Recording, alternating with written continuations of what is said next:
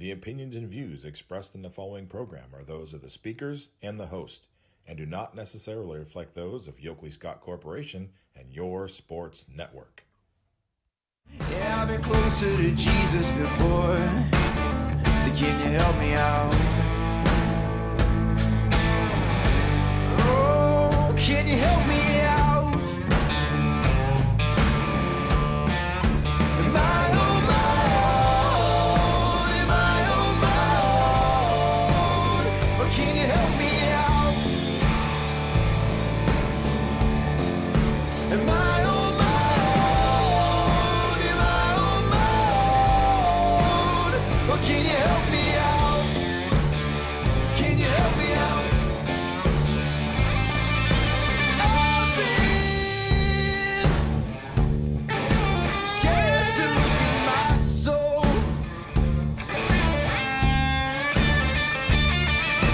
I've been afraid I would follow the road. Yeah, afraid of the things I've been told. Welcome into a Friday edition of Running Point, presented by Greenwood Chevrolet on Mahoning Avenue in Austintown. If you're in the market for a brand new or slightly used automobile, you owe it to yourself, you owe it to your wallet to check out the good folks at Greenwood Chevrolet on Mahoning Avenue in Austintown. Been saying it for months, actually almost a year now. They have a great sales department, fantastic service department, and an amazing finance department. Amazing in that you're going to be put into a car with as low an interest rate as humanly possible, courtesy of Tracy Bryden, Leetonia grad, don't you know? So before you put pen to paper and sign the next 4 to 7 years of your life away in terms of car loans and whatnot, you owe it to yourself to check out the good folks at Greenwood Chevrolet on Mahoning Avenue in Austintown. All right, we have a lot of good things going on today, a lot of baseball going on today due to Mother Nature's shenanigans with the showers and whatnot. All of the local games were pushed back until today. The South Range softball game was pushed back until Saturday because Divisions 1 and 4 will be doing their state semifinals today. Saturday will be the D2 and D3 state semifinals, and then on Sunday we'll have Championship Sunday at Firestone Stadium in Akron. But as far as the baseball games for today, Division 4, Warren JFK is going to be taking on Columbia Station. Columbia High School out of Columbia Station, Ohio. That's going to be a 1:30 start. And then at 4:30 in the afternoon, Matthews will be playing Tiffin Calvert. There is a chance we could be seeing an all-local regional championship game in D4, much like we saw the all-regional softball championship game in Division 3. Speaking of Division 3, South Range will be taking on Gilmore Academy at 5 o'clock. That's at Massillon. And in Division 2, Canfield and Salem are going to be playing today at 2 o'clock this afternoon. That'll be at Canton Glen Oak High School. The winner of that game gets the winner of what promises to be a great high school baseball game at 5 o'clock. Akron-Hoban taking on Chagrin Falls. That'll be a 5 o'clock game. By the way, the South Range Gilmore Academy winner on Saturday will get the winner of Burton Berkshire and Canton Central Catholic. That game is set to begin at 2 o'clock this afternoon. Now, if South Range advances to the title game, it's going to be a 2 o'clock start because South Range has graduation on Saturday. So it would be a 2 o'clock start if South Range wins that game on today against Gates Mills Gilmore Academy. If South Range doesn't win the game, it'll be a 5 o'clock start. But then again, who the hell cares? Because our local team will be out. So if South Range wins, because South Range is going to have their high school graduation on Saturday, why they're not doing it on Sunday is, normally, at least when I was, well, this goes back a couple of decades. Well, let's be honest, more like 3 decades, pushing 4. Anyway, we did it on Sunday.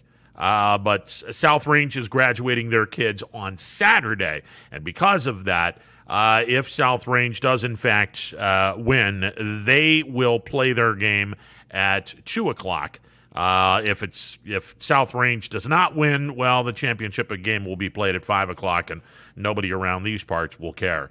If South Range wins, they get the winner of Burton Berkshire and Canton Central Catholic. By the way, the Division 4 the Division 4 regional championship game, if JFK is in it, it will be at high noon, 12 noon. At Massillon, Washington, or I'm sorry, at Strongsville on the west side of Cleveland.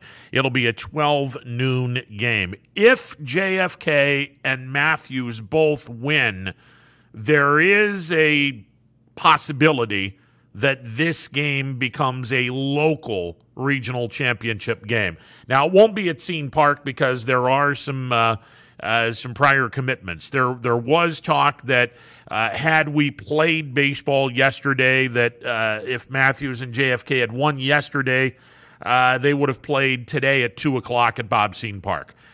Because there are some prior commitments, they will not be able to play. Assuming both teams were to win, they would not be able to play that regional championship game at Bob Scene Park.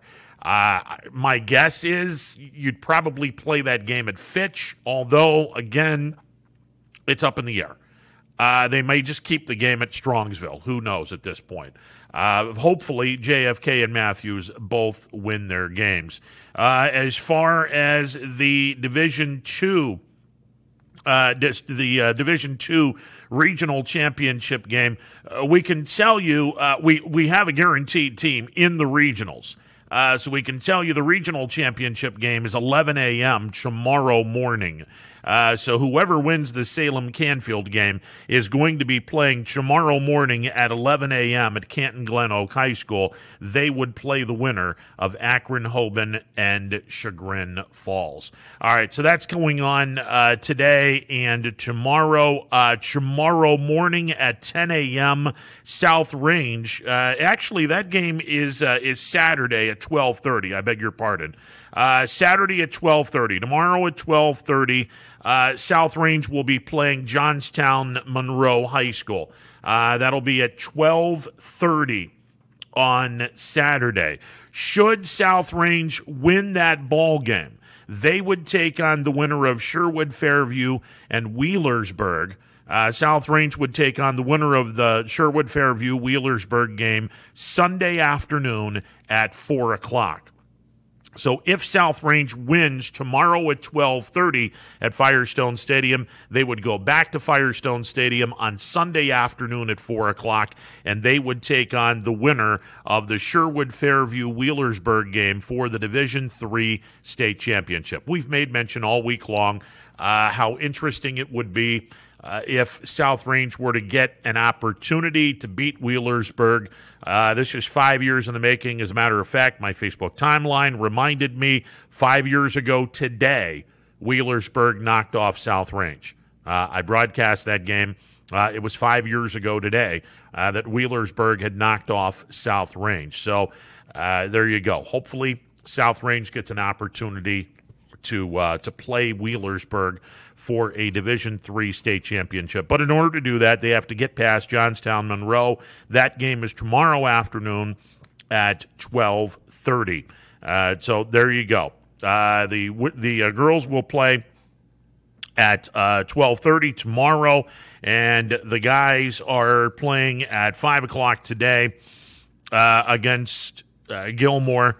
And the South Range game, if the Raiders go to the title game, it would be at 2 o'clock on Saturday afternoon. I'm a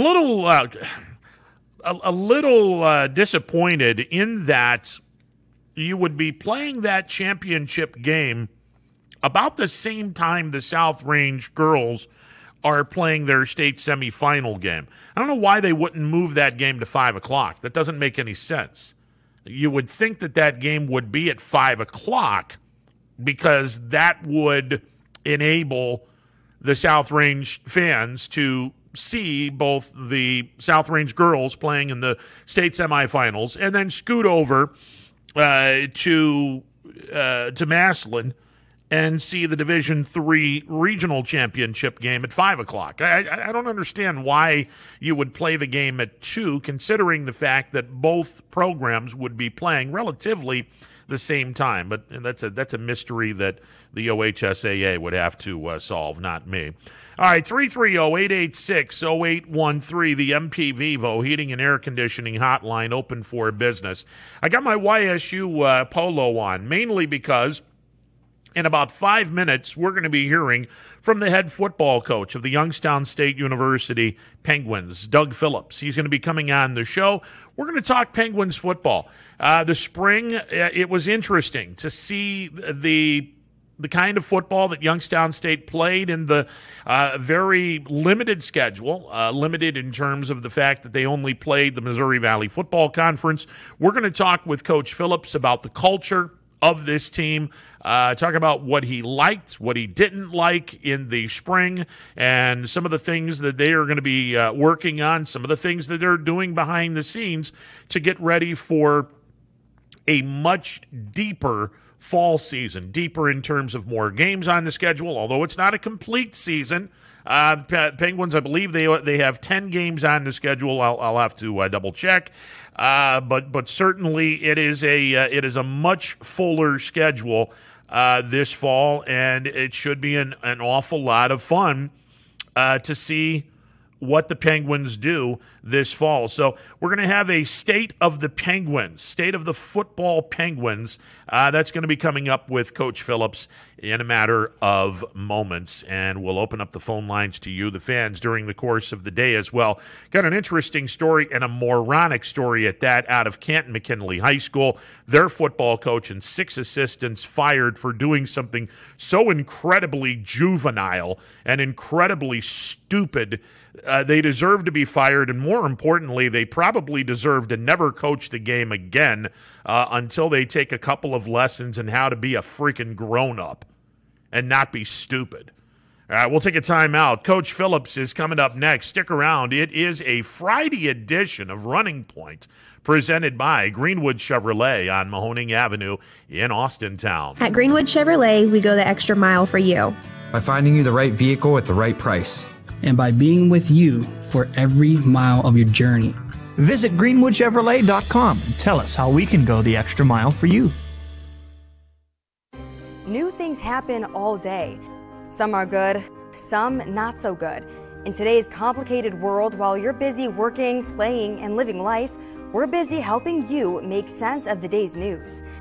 And there's only one place where it comes together with clarity, context, and accountability. It's 21 News at 6 with me, Madison Tromler, and Derek Steyer. 21 News at 6. It's what the day's news really means to you. Welcome home to a home made homier with Baird Brothers Fine Hardwoods. Inspiration starts at BairdBrothers.com and is turned into reality when high-quality hardwoods are delivered right to your home. Baird Brothers has the latest design trends, shiplap and skinny lap interior siding, antique oak rustic flooring, and, well, you'll find them all at BairdBrothers.com.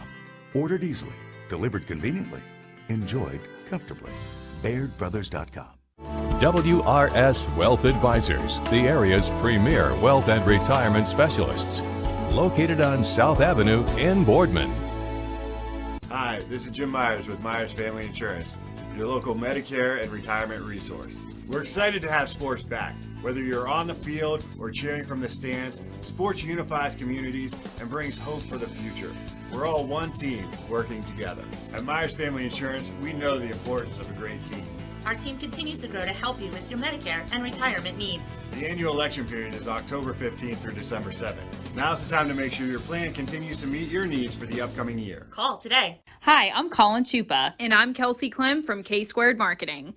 Our boutique marketing firm specializes in media planning and buying, public relations, event marketing strategies, and strategic sponsorships. We can integrate our services with your existing game plan, or we can be your entire marketing team.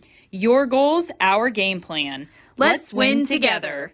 Call K-Squared Marketing at 330-623-2730 or visit ksquared.marketing to learn more. At Hubbard Chevrolet, Hubbard can help you get the financing you need regardless of your situation. I'm Tony Page, and I've helped thousands of customers in Northeast Ohio and Western Pennsylvania buy a vehicle. Bad credit, no problem. I can get you approved for a low-interest loan and maybe even a low-payment lease on a new car at the #1 Chevy dealership in Trumbull County for 3 years in a row. Visit HubbardChevy.com to get pre-approved or come see me, Tony Page, to get a new vehicle today. Remember, folks, Hubbard can help. Welcome back to a Friday edition of Running Point, presented by Greenwood Chevrolet on Mahoning Avenue in Austintown. Joining me on the MP Vivo Heating and Air Conditioning Hotline, the head football coach of the Youngstown State University Penguins, Doug Phillips. Coach, how are you today, sir? I'm doing great. How are you guys? I'm doing wonderful. Quick turnaround for everyone. Of course, I mean, we kind of understood that it was going to be a quick turnaround with the spring schedule and about 3 months of rest before you get ready for the summer workouts. How is everything going with the kids? Are they keeping busy? And when do you expect the kids to come back for the start of fall practice? Well, what's nice is this year June's back to being a little bit of craziness, which we missed last year, meaning, our players came back, our veterans came back this past Tuesday, so they're in the weight room and conditioning, and then our freshmen, 34 new members of the Penguins, they show up Monday.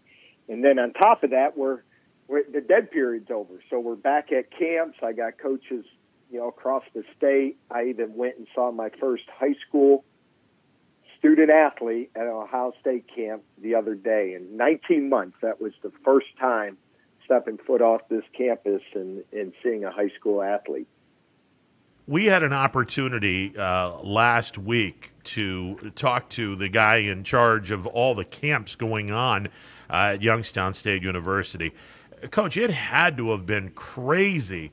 The fact that you guys were not able to do any camps, not able to see any of the future Penguins or what we hope to be future Penguins. Talk about putting a crimp on the recruiting trail.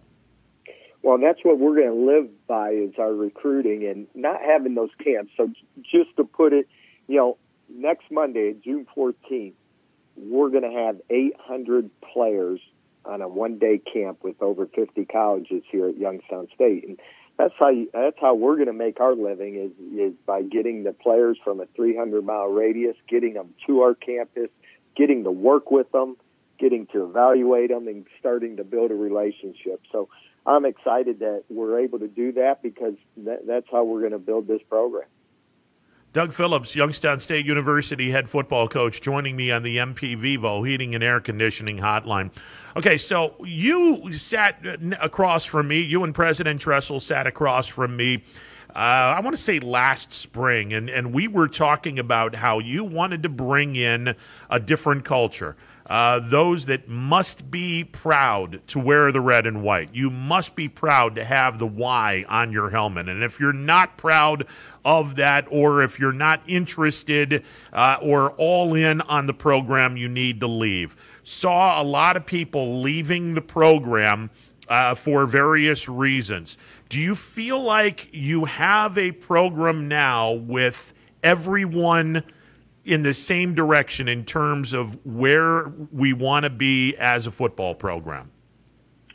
I think we've made great strides going in that direction. I still think, it takes a little bit more time to get through that. You're still going to have some hiccups along the way, but I'm certainly excited for all the guys that are coming back this, past Tuesday and where we're headed. We still got to add a few more players this summer, which we're going to, and we have new faces coming in, whether it's freshmen or maybe another grad transfer or a transfer. So that's a work in progress, I believe. But I'm excited and happy where we're going, and excited to get working with our kids. Coach, let's talk about the spring season. I mean, look, it was an interesting season in that you're just playing the conference. It was for a lot of the kids that had not suited up and taken part in a Missouri Valley Football Conference environment. It was a new thing for a lot of those kids, and yeah, it's a wake-up call for kids that are just out of high school or kids that had not been on the field yet. Because there's a big difference between high school and college, especially if you go from high school to Division I or FCS college football. There's a huge difference. Can we talk a little bit about the spring? What were some of the things that you really liked about this 2021 spring season? Number one, the effort. Watching a lot of tape during the quarantine, I wanted to make sure our players were ready to play each and every week with great effort and that play hard mentality and the physicality and the toughness that you need week in and week out. And I was proud of our kids' effort, to come each week and be ready to play the first quarter, second quarter, third quarter. Now, do we have to learn how to finish some games? We do. I think a lot of that goes back to development, whether it's in their position groups, development, whether it's in the weight room, development, whether it's in nutrition to get bigger and stronger. But the attitude and effort that they brought each and every week, they were ready to play football. Did we have some missteps and blown opportunities? We did. And we're never going to say we're going to feel good about being close. We want to win football games. The goal is to win a championship, and you got to set that standard high. And what you usually do in an off season is reflect back, but you don't have much time to reflect back because this next season's here right now. So, we had tough learning experiences, but we learned so much from playing this season. Someone asked me the other day, are you glad you played football games this spring instead of spring football? And the answer is yes. I mean, we can learn so much from the tape. We learn just who we want to be and what we need to do recruiting to be able to win these football games. So it was a great learning experience. One of the things that I really liked about your team, it was a blue-collar effort, 60 minutes of a blue-collar effort. You didn't see any quit in the kids. The defense was tough as nails, and they weren't afraid to dish out some licks when they needed to. And you've got some incredibly young kids on this team, and I'm with you, Coach, especially with a team where about half of your kids are either true freshmen or redshirt freshmen. I think that in the long run, this spring season might very well have been the best thing that has happened to this program because it sure does beat the spring practice and then having your kids go on the field for the first time against the very difficult Missouri Valley Football Conference. The fact that these kids got a head start, albeit in a spring season, I think it's going to pay dividends down the road. I believe we gained confidence, too. I believe our kids believed that we can win these football games, that, we come back in the offseason and develop that offensive line and defensive line even more in that weight room, which in this league, that's the one thing you better have is an experienced, strong, and tough up front, O-line, D-line. And we have those players. There's no magic formula. I think we have players in the 203-mile radius of Youngstown, Ohio, that we can recruit, get to this campus, that love football, love to be here, want to represent Ohio, Northeast Ohio, Western PA, and be the tops in this league. I do believe we can do that, and that's going to be our focus. YSU head football coach Doug Phillips joining me on the MP Vivo Heating and Air Conditioning Hotline. One of the things I absolutely loved watching was the growth of the offensive line. They were overpowered the first two games. I mean, look, you're taking on arguably one of the best teams, even though they got bounced early in the postseason, arguably one of the best teams in North Dakota State. You turn around, you have to play another really, really difficult team in the Missouri Valley Football Conference. But I thought the steady growth of the offensive line in that spring season that was definitely a plus, and you saw it with the great running attack that you guys had this spring. Yes, and you saw that growth from week 1 to week 2. I think we saw a little bit more when we played Southern Illinois and how we started that game, and we jumped on them by driving the football. We took a right guard that was a D lineman and switched to offense. We had a true freshman at left guard, and we had a redshirt freshman starting at tackle. But it took some time, but you saw their growth each and every week. And we're trying to define who we are, who do we want to be. And you got to win in the trenches. And now what I'm excited about, you take those young men now, and now we got to add the strength, because that's the one thing. When you go to Missouri Valley, you're playing South Dakota State.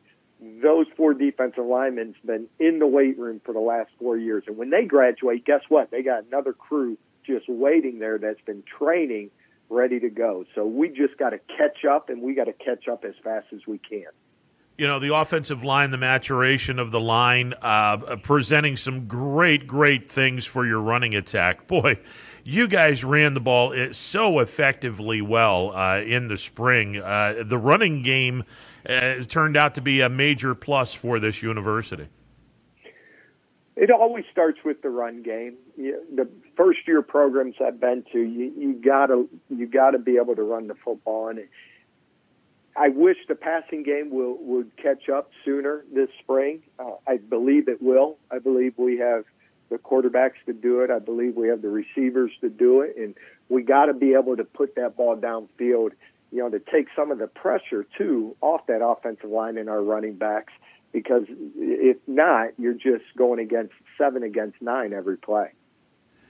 Mark Wade continued to grow as a quarterback, and he did have a couple of really nice games. That, the receivers very, very inconsistent in that they weren't catching as many passes. I know as a lot of the fans would have liked. I can imagine that you weren't too happy with the inconsistency, but certainly the talent is there at both the quarterback and the wide receivers. Coach, do you think Mark Wade did enough where he is going into camp the number 1 quarterback, or is this a full-blown may the best man win quarterback competition? I still believe it's got to be every day's got to be a competition. Part of our core principle is competitive edge, and so that's got to be daily. And at the quarterback position, how do you get better? Well, when we brought Jaleel McLaughlin into that running back room, guess what that made every running back? It made them better, because they are competing each and every day.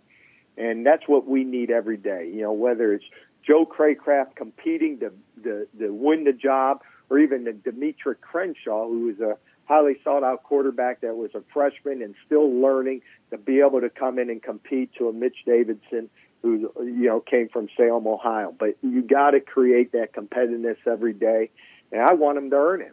Part of our thing is you got to go earn it, and sometimes you got to go take it. So the quarterback's going to be the person this summer who goes and takes it.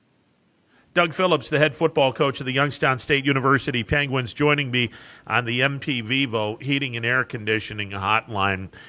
The portal had been open for quite some time, with a lot of kids looking to transfer from school to school.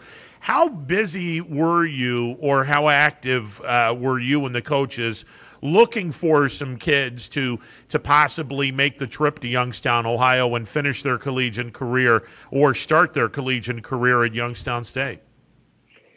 Well, I hope very shortly that we won't live in a portal business. I believe being in the first year, we had to utilize it. I think our veteran players who have been here, who saw the transfers come in December, the one thing they will say is, Coach, you brought in guys that fit well into our locker room, who are hardworking, blue collar, whether it was a Grant Dixon who made first team all-league linebacker, to Jaleel McLaughlin, to Drew Ogletree, the tight end. And we found out that what works best for us is finding players maybe at the non-scholarship FCS level, or even the Division II, that were highly productive, that just want to play higher level football, compared to that player that's coming down from the FBS to the FCS. So that worked well for us. So we went into this off season trying to utilize that same formula, finding guys that were highly productive at those levels that we know could step in and be in the culture we're trying, the blue collar, hardworking, tough, that our kids would accept. And, we had a plan, and we're still executing that. We had 3 new young men that are stepping on campus this week, and, we may have another 3 to 4 stepping on our campus in the next couple weeks. When those guys first come on campus, do you sit down and talk with them individually and say, listen, we brought you here for a reason, and you have the coach prepared talk for the incoming freshmen? Do you do it all at once, or do you just bring them in one at a time and say, this is what we expect of you?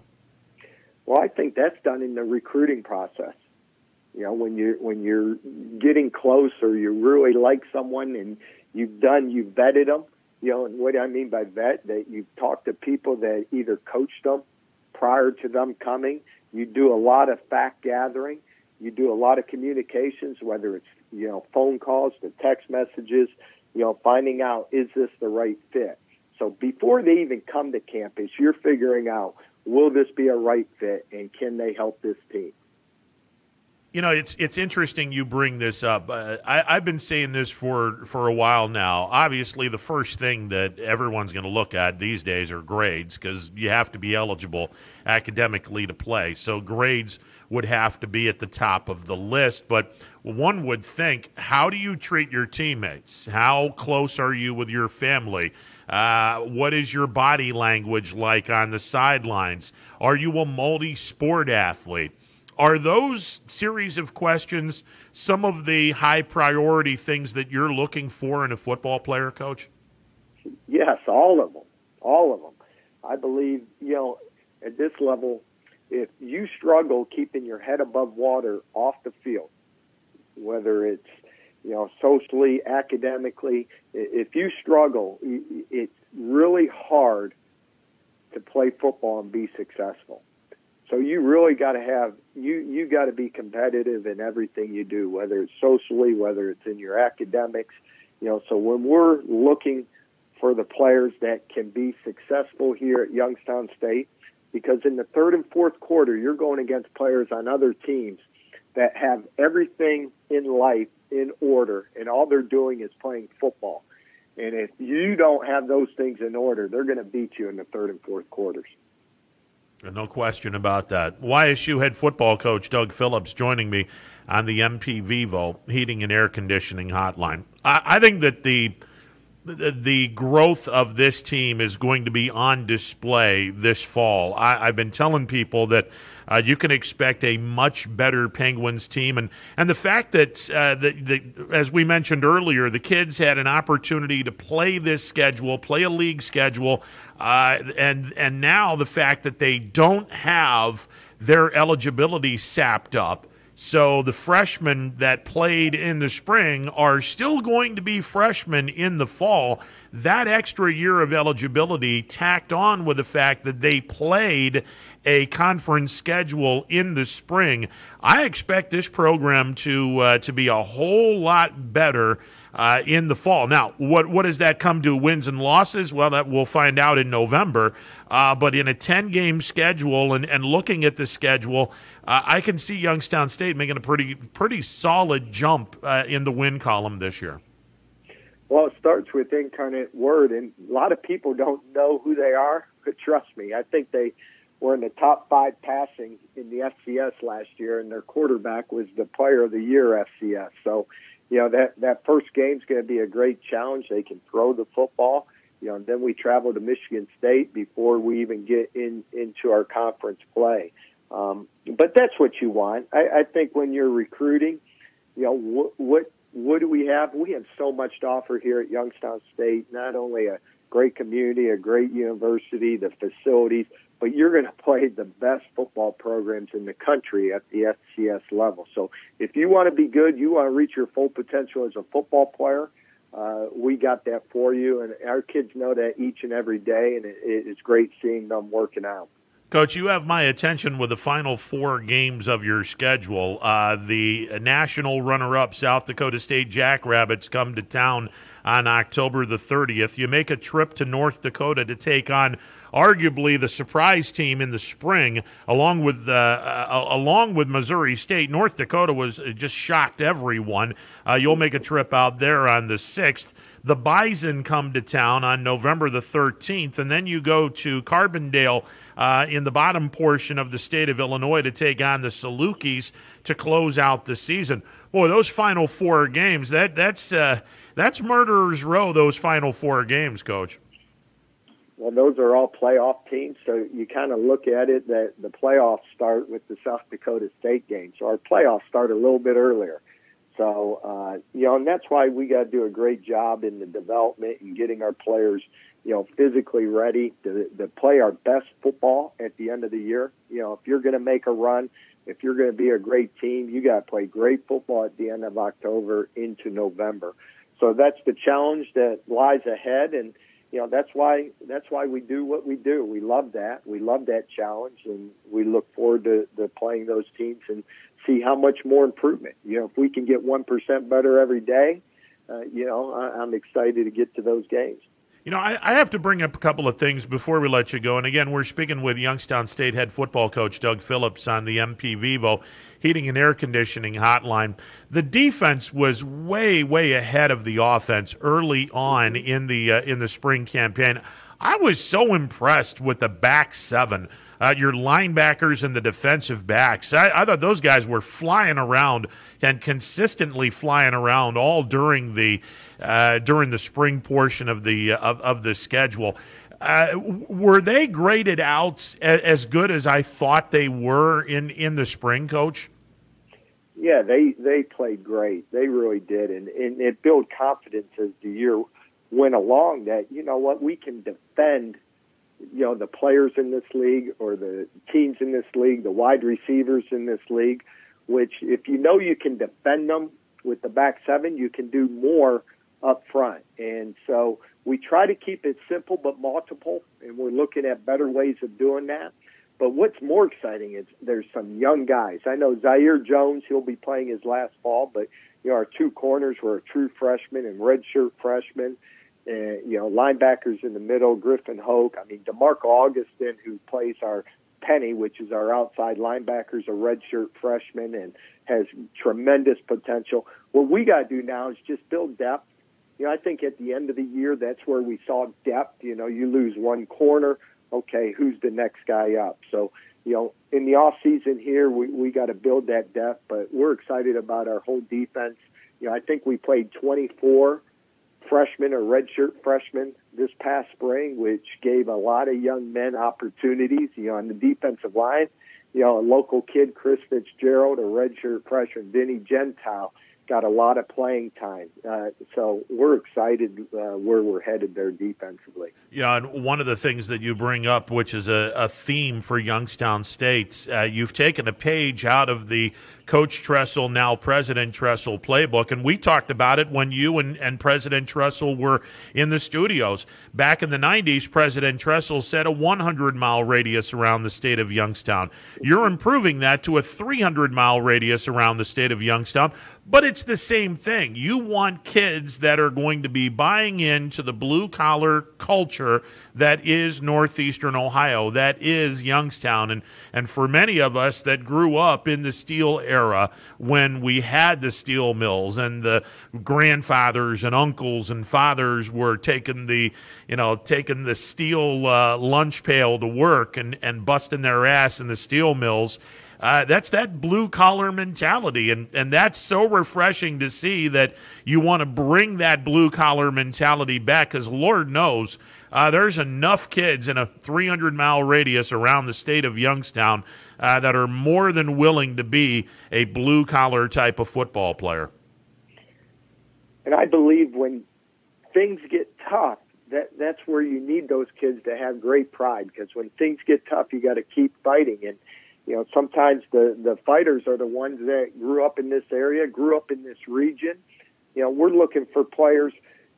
A lot of our kids may have not had a lot of offers, but maybe in high school, I take one, Dylan Woodkey, a redshirt freshman who earned the spot at defensive end this spring, had a great spring for us. But in high school was maybe 6'3", 215, didn't have a lot of offers out there.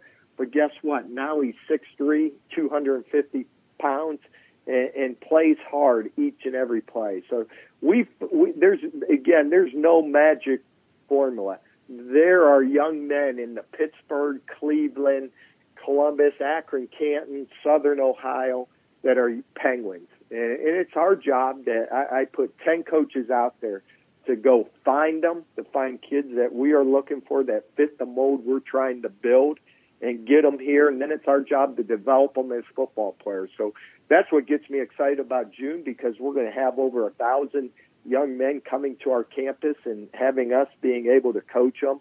Those are the future Penguins. And, Coach, it all goes back to the conversation we had about 15 minutes ago, the fact that you guys are now opening up your camps again. I don't think people realize just how important those camps are. It's a golden opportunity for you, the coaches, to observe all of these kids. Now, look, there's other college coaches that are going to be at this camp, but it gives you guys an opportunity to see all of these kids and make inroads with these kids, form relationships, and hopefully bring a good chunk of them to Youngstown. Yeah, and you have schools like Indiana, Purdue, Minnesota, Cincinnati that are pushing young men here too, because they're going to be at this camp. So they're pushing, and we're all evaluating. We feel we have some young men we've offered, and it's like, oh, we want to keep them hidden, but it's not about keeping them hidden. It's about developing relationships. It's about getting them to buy into having them buy into the vision you have for this program. And it's funny that we all compete, but we'll all bring them onto one campus where we all evaluate, and it's kind of interesting. It's a great opportunity for young men out there. It's a great opportunity for us to evaluate and continue to build that relationship with those that we're recruiting. You know, speaking of relationships, you've got 45 schools, give or take a few, in Mahoning, Trumbull, and Columbiana counties that constitute the Ohio side of the Mahoning Valley, and we're not even getting into the schools in Mercer, Lawrence, and Blackhawk and Beaver Falls down in Beaver County. But you know, obviously, you have started the process of trying to develop as many relationships as possible with all of the high school coaches, and that's so extremely important given the fact that you want to keep as many of these kids that are capable of playing Division I football. You want to keep as many of those kids in the area as humanly possible. Well, I think with this portal, it's even more important. You know, you take a young man that has pride in Youngstown and you develop them. In today's world, they can leave you and transfer anywhere in the country. So I think it's even more important that we have those young men that take great pride in being at Youngstown State, great pride in representing this valley. So when they are becoming players and you develop them, you can retain them. Because nowadays, you know, you see 2,000 young men in the portal thinking the grass is greener somewhere else. So I think it's even more important that we really evaluate those that are around us that have tremendous pride in this region. Coach, give everyone a timeline for what you're going to be doing between now and August when you officially open up fall camp. Well, our young men came June 1st, so we get 9 weeks to work them for 8 weeks. So they will specifically just be working on strength and conditioning right now, 4 days a week. We'll give them a little time off, maybe 6-7 days there around July 4th. They'll come back on the campus. We'll finish summer conditioning. We're allowed maybe 2 hours a week to study film with them. And then as we get closer, camp's August 4th, probably the last Friday in July. We'll give them a long weekend, and then they'll report for camp on Tuesday, August 3rd, and camp gets going August 4th. And we get going September the 2nd when YSU takes on Incarnate Word. And you made mention how good their throwing attack is. The back seven will be busy on September the 2nd for sure, Coach. Yes, they will. That'll be a great challenge. But our guys look forward to that. Again, that part of our principles. Do we want great effort, great attitude? We do, but then the next piece is that competitiveness. We want someone that wants to compete in everything they do. And how do you compete? Find the best, go out on the field, and see who wins and who loses. Hey, you got a secret weapon in terms of putting weight on, because I've been saying it for years. Look, I've lived in 8 different states, including Ohio. Our pizza, I'll put it up against anybody's. So I think that's your secret weapon for recruiting. Tell these kids, hey, if you like pizza, not only are you going to be playing for an FCS championship caliber football program, you're also going to be getting the best pizza around, and we can put weight on you like that because you'll be eating all kinds of pizza. That's part of our recruiting play, that we got the best pizza in the country. And, the one thing I try, we got to feed an army every day. So this summer, I got to feed an army every day. I got 110 kids that you got to find a way to feed them. And the one thing they do is we'll provide them a meal at 4 days a week. And it usually comes from great restaurants in this area, great Italian food, great pizza, and the one thing Youngstown in the Valley has is great resources, great support. So we appreciate all those that help. Coach, how much are you looking forward to have every seat available at Stambaugh Stadium? Because I know how difficult it was with limited seat capacity, and the people, it's dead of winter, early spring. Some folks, the Fairweather fans, didn't necessarily want to show up, and you didn't have the tailgating lot. How great is it going to be on September the 2nd to have a full tailgate lot, hopefully a full stadium at Stambaugh, and just a raucous atmosphere? I mean, that's what you work for. Football, you work 364 days a year, 65 on, the leap year years, but, to play 10 football games.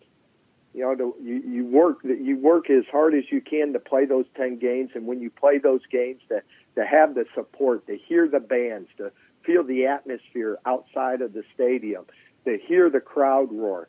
And we want to put a great product on that field, and we want to represent who we are in this valley.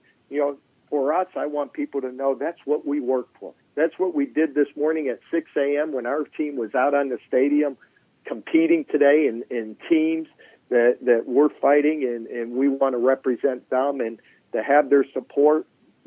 We love it.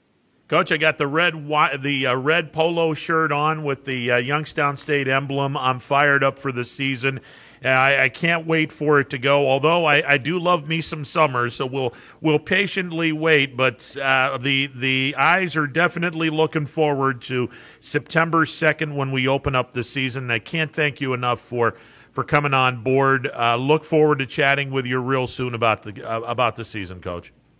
Anytime, Ron. Enjoy summer. All right, you as well, sir. Doug Phillips, the head football coach of the Youngstown State University Penguins. Man, I'm fired up for that season. I think this team is going to take a gigantic step forward. Look, you may not have 8-2, 7-3. Maybe we get the back door into the playoffs. I think if this team can go 1 win to 5 or 6 wins, that's a damn good start, because you got to remember there's a lot of redshirt freshmen and true freshmen on this team. And I'll repeat what I've been saying for a while. I think that the best thing that could have possibly happened for those freshmen and this program was to have that spring season. I think that was so much more important than just playing spring football and then having these kids getting that first-time look at what is the best conference in FCS football. I think the fact that these kids were able to play in that rough FCS conference known as the Missouri Valley Football Conference, it gave everybody a wake-up call, and now everyone knows what the bar is and how high the bar is and where you're going to have to be in order to be a team that is consistently there year in, year out, playoff worthy, ready to make a run for a possible national championship. And It may not happen this fall. I think there's so many freshmen. This is a building thing. I think this team is probably 1 year away from making some serious noise. But you know what? There's so much talent on this team. You might see that jump, and you might see this team getting to the promised land, a.k.a. the FCS playoffs, a year early. There is some serious talent on both sides of the ball at Youngstown State.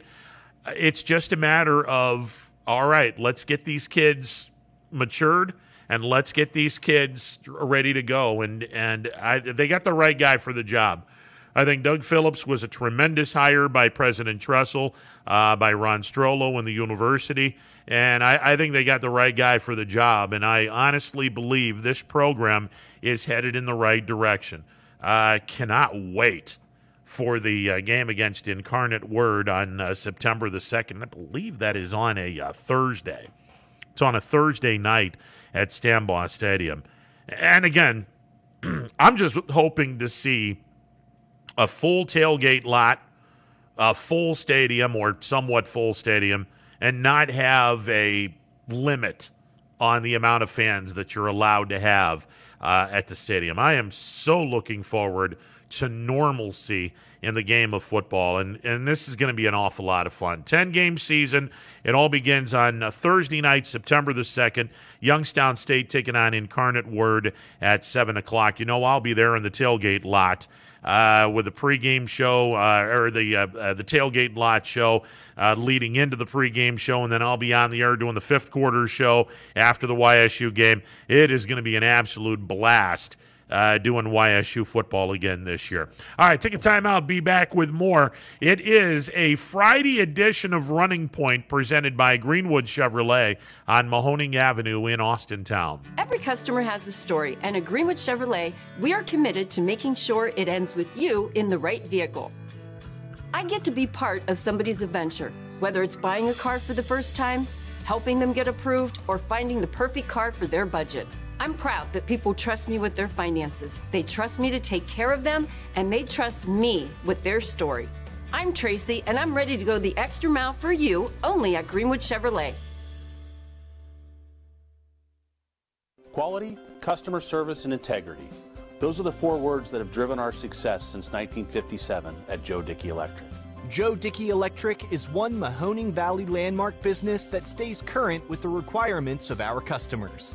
Family owned and managed, we are an electrical contractor and energy solutions provider. Every member of our team adds to his or her skill set through ongoing training. Residential, commercial, industrial, automotive, and more. We keep ahead of the needs of our customers with a fleet of more than 50 vehicles and 24/7 emergency service, so you're never left in the dark. Jimmy Sudman here, Director of Isle, Purple Cat, and Golden String. We are happy to support YSN and 2 of my favorite people, Scotty Mincher and Super Dave O'Malley.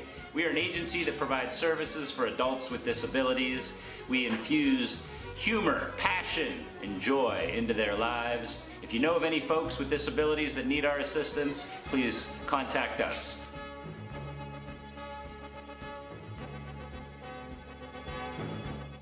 Your teams work hard and give it all they've got. Well, so does ours, because 21 Sports and YSN give you extra effort when covering local sports. 21 Sports and YSN, winning coverage of our Valley's teams.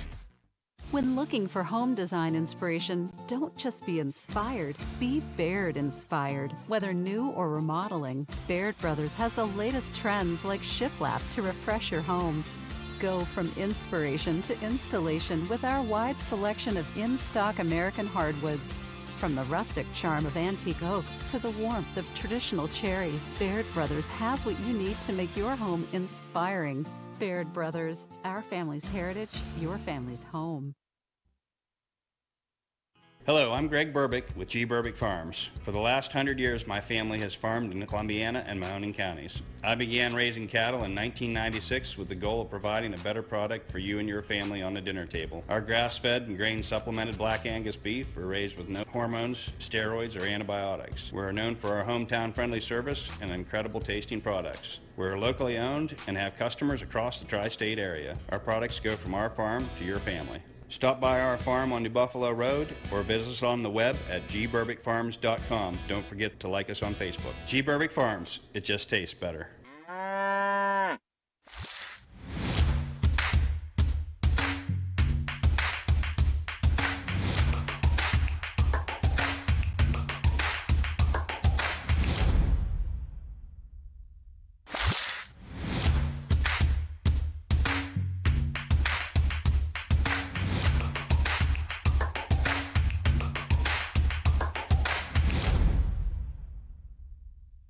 This is Tommy Clem, owner of WRS Insurance Solutions. WRS Insurance Solutions is a local independent agency that specializes in life, Medicare, long-term care, and disability products.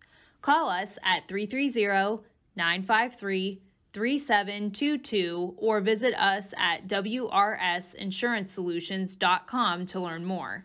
Good luck to all the student athletes in the Valley. If you're looking for a quality pre-owned vehicle, why shop anywhere else but Tri-State Ford? Choose from our great selection of pre-owned vehicles. Plus, we've got you covered with our exclusive Tri-State Ford Advantage. It includes a 10-year, 200,000-mile warranty with your pre-owned vehicle and much more. Come see why so many customers from the Tri-State area buy their pre-owned vehicle at Tri-State Ford. Customer focus, community driven. Tri-State Ford East Liverpool or visit tristateford.net. Welcome back to a Friday edition of Running Point presented by Greenwood Chevrolet on Mahoning Avenue in Austintown. Ron Potesta with you. The MP Vivo Heating and Air Conditioning Hotline open for business. 330-886-0813. That's 330-886-0813. Saw a first last night in the NBA. First time in LeBron James' playoff career in which he exited in the first round. First time ever.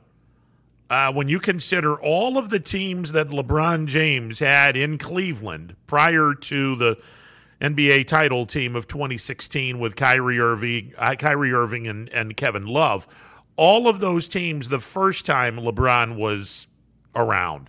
Not a whole lot of talent.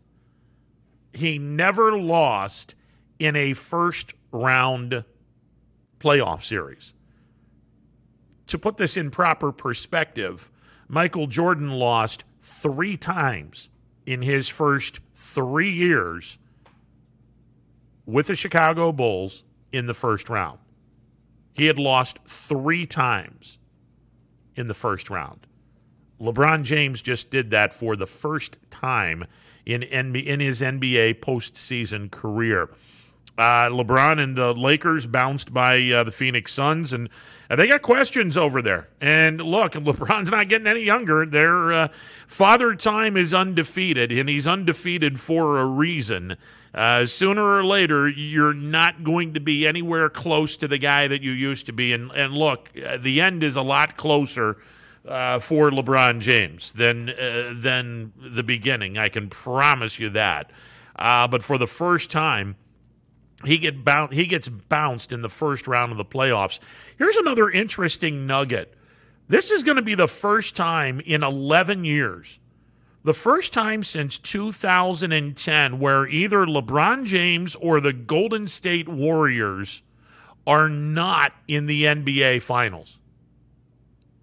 This is truly a changing of the guard in the National Basketball Association, where I'm not saying that LeBron is done. I'm not saying that he's never going to win another championship. I think that there is that possibility, but in order for the Lakers to win another title, they're going to have to get a whole lot better, because it's got to be, first of all, LeBron's no longer the focal point of that team.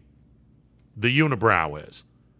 That mantle's been taken away from LeBron. He could still do some things, but he is nowhere near the caliber of player that he was the first or second time he came back from Cleveland. His shelf life isn't much longer in terms of playing great basketball.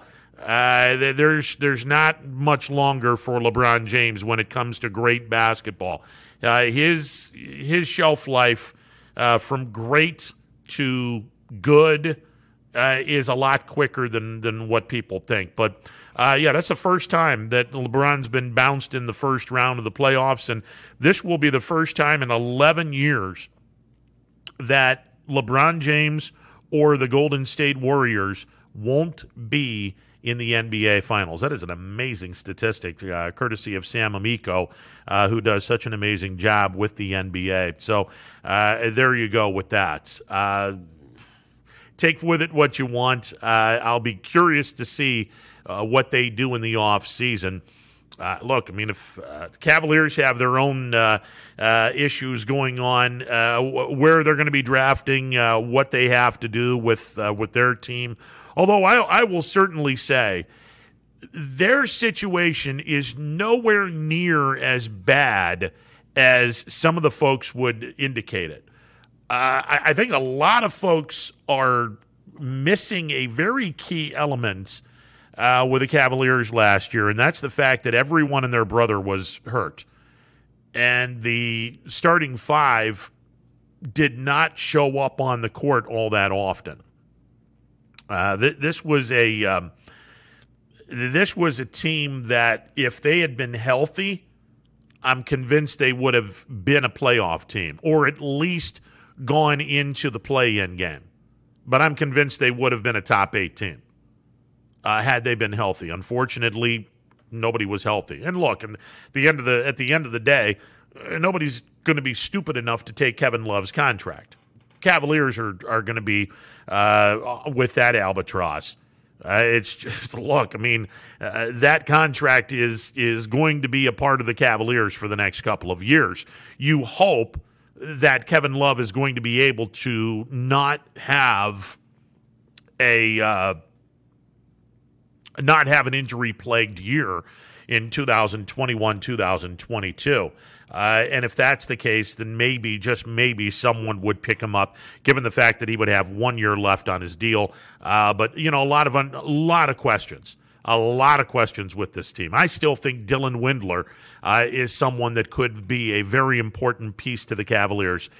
We'll see. We'll see what happens. But that's, as we were talking about the NBA, LeBron getting bounced for the first time ever in the first round of the playoffs. That happened last night, and I'll be curious to see what happens as the Lakers move forward. All right, the Indians are in Baltimore taking on the Orioles. This is a place that the Indians have really not done well the last few years. Baltimore has kicked Cleveland's ass in Baltimore the last couple of years. Hopefully the Indians will be able to take care of business. Baltimore comes into this game riding a 2-game winning streak after breaking a 14-game losing streak. They are 19-37 on the campaign. The Indians are 3 games in back of Chicago, 2 back in the loss column at 30 wins and 24 losses. The Tribe is officially a third of the way through the 2021 campaign. They're a third of the way through. Now consider this. The defense is horrendous. No two ways about that. The Indians' defense is horrendous. The Indians have had little to no production at first base, and unfortunately there's not much help on the farm because Bobby Bradley stinks down in AAA Columbus, and that's why he's still in AAA Columbus. Your outfield is a mess. And, well, Bradley Zimmer may very well, if he stays healthy, he may very well be the guy that sneaks in the back door and becomes the center fielder for the Cleveland Indians, moving Harold Ramirez to a corner spot. Look, but the outfield is an absolute mess. So you have a bad defensive team. You have a bad first base position from an offensive standpoint. Your outfield is a mess. Your starting pitching is a mess. It's not deep. And yet this team is on pace right now, a third of the way through the season. This team is on pace to win 90 games and be a playoff team. If Terry Francona is not the greatest manager the Cleveland Indians have had since Lou Boudreau, I don't know who the hell is. And please spare me the Mike Hargrove comments, because he isn't. Terry Francona is way better than Mike Hargrove ever was as the manager of the Cleveland Indians. And Grover was a pretty decent manager. Tito's way better. It is amazing what this team is doing with what little talent they have on the Major League club. And, oh, by the way, Franmil Reyes is out for another month and change. So there goes your pop. It's amazing what this team is doing. And here's the scary part. They might win this division. Listen, I'm just saying, they might win this division. Here's a name that I think everyone needs to listen to and to remember. It's no secret that we're about a month away, a couple of months. End of July, early August is the trade deadline. There's a guy out in Seattle, and let's be honest, the Mariners, they're not going to be doing anything. The Mariners are below 500. They're 4.5 games out of first place. They're a mediocre team. They're probably not going to be going anywhere. There is a guy in Seattle that has pop in his bat. He plays a good corner outfield position, and he only makes $5 million a year, and he's got this year and next year on his contract, and I would love to have this guy in an Indians uniform. And if the Indians are close, or if they're in playoff contention, do not be a bit surprised if the Cleveland Indians acquire Mitch Haniger from the Seattle Mariners. It makes perfect sense. And this guy can flat out play. He was an all-star in 2018 when I covered the all-star game for Clear Channel when the game was in Washington. He is one of my favorite players. He is a guy that outside of Seattle, hardly anyone knows him. But believe me when I tell you, around baseball circles, this guy is a very good baseball player. And if the Indians are within striking distance, I don't think there's any question, given the payroll and how low the payroll is, I don't think there's any question that the Indians will go after some guys that make sense, and I don't think there's any question that they will do whatever it takes to get it done. I don't think there's any question about that. Again, the fact that this team right now is 30-24, a third of the way through the season, on pace to go 90-72 with what little talent they have offensively as well as defensively, and with what little depth they have in the starting rotation. Absolutely mind-numbing what the Indians are doing. Absolutely mind-numbing. All right, Pirates lost, or I should say they beat the Marlins last night. They're now 21-34. They are a little over the halfway mark, or a little over the third mark of the 2021 campaign. They're already 11 games in back of the Chicago Cubs.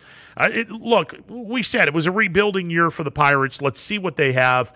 Ke'Bryan Hayes got off the disabled list. Good to see Ke'Bryan Hayes back in the lineup. We'll see what the Bucks can do. They got some good pieces. They have some good pieces. They got rid of some veterans that were not going to be around when this team was going to be good again.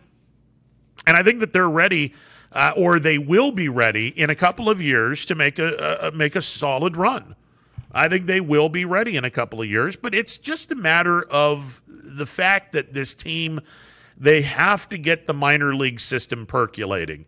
And part of that is they had to get some better prospects. I had said, as much as I like Neil Huntington, there were a couple of things that Huntington did. I mean, he gambled when he traded away, that deal to bring Chris Archer to Pittsburgh. He traded away some pretty good talent.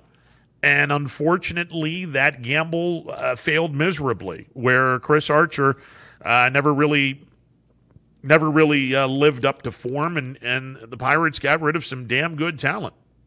So that gamble pretty much cost Huntington his job. And, I thought Neal was okay prior to that gamble, but I thought the real issue with the Pirates was their minor league system and their scouting department was garbage. It was their farm director was clueless. The people within the minor league system were clueless. And when Ben Cherington took this program over, he got rid of all those people, and he's brought in some folks that know what the hell they're doing in the minor league system. And their farm system is getting better. They got more kids after a couple of good deals. Traded Josh Bell away. Got some pretty good talent from the Nationals. Now, again, their system has gotten stronger. They are now borderline top 10 minor league farm system. And now you sit back and you hope and pray that the kids that they have are going to start percolating in the farm system. The Pirates have the first pick overall in the 2021 MLB draft, which will be All-Star Week in Denver, Colorado. And we'll see what the Bucs do. By the way, speaking of the draft, Major League Baseball Draft League, Scrappers were rained out last night against Frederick. They'll play tonight in Frederick. They'll take a trip overnight, come back home early Saturday morning, get some rest, and open up a 2-gamer with State College Saturday night at 7:05 and Sunday at 4:05. 500 kids, first 500 kids to the ballpark are going to get a youth jersey courtesy of Armstrong. That is tomorrow at 7:05. Oh, by the way, the fireworks display that was to have been shot off a week ago when the Scrappers game against Frederick was postponed, those fireworks are going to be shot off after the game tomorrow night. And it's going to be a gorgeous, gorgeous evening and just a great weekend in the Mahoning Valley. So definitely come on out, support the Scrappers. Get your tickets by calling the Scrappers box office, 330-505-0000. That's 330-505-0000. Or you can go online, mvscrappers.com. That's MVSC RAPPERS, mvscrappers.com. 7:05 game on Saturday, and then 4:05 on Sunday. Every Sunday matters. If you bring 2 or 3 cans with you to the ballpark, 2 or 3 canned goods, you'll get a free general admission ticket. Bring 2 or 3 canned goods, or you can bring a brand new kids book. You get a general admission ticket to the game on Sunday. Final game of a very short 2-game series with State College, and then the Scrappers are back on the road all of next week. We will not see the Scrappers until, I believe, the following weekend. Or the middle of the week. It's going to be, next Tuesday. Not this coming Tuesday, but the following Tuesday, the Scrappers will be back in town. After the brief 2-game series with State College. Scrappers are playing well. They had lost the 2 games against West Virginia, but they turned around and they blew out Frederick in the first game of their what was supposed to be a 3-game series. It's now going to be a 2-game series because last night's game was postponed. And the Scrappers are right now, as we look at the standings, the Scrappers are 7-2. They are a game better than Williamsport, 6 wins, 3 losses, 1 tie. West Virginia has 3 ties. Now, keep in mind, if you have not heard, the Draft League is not playing extra inning games. They do not want any potential problems with the pitching or anyone for that matter. This is a league in which you want to have the players put their best foot forward. You gotta improve your draft stock. This is a league in which you want to play 9 innings.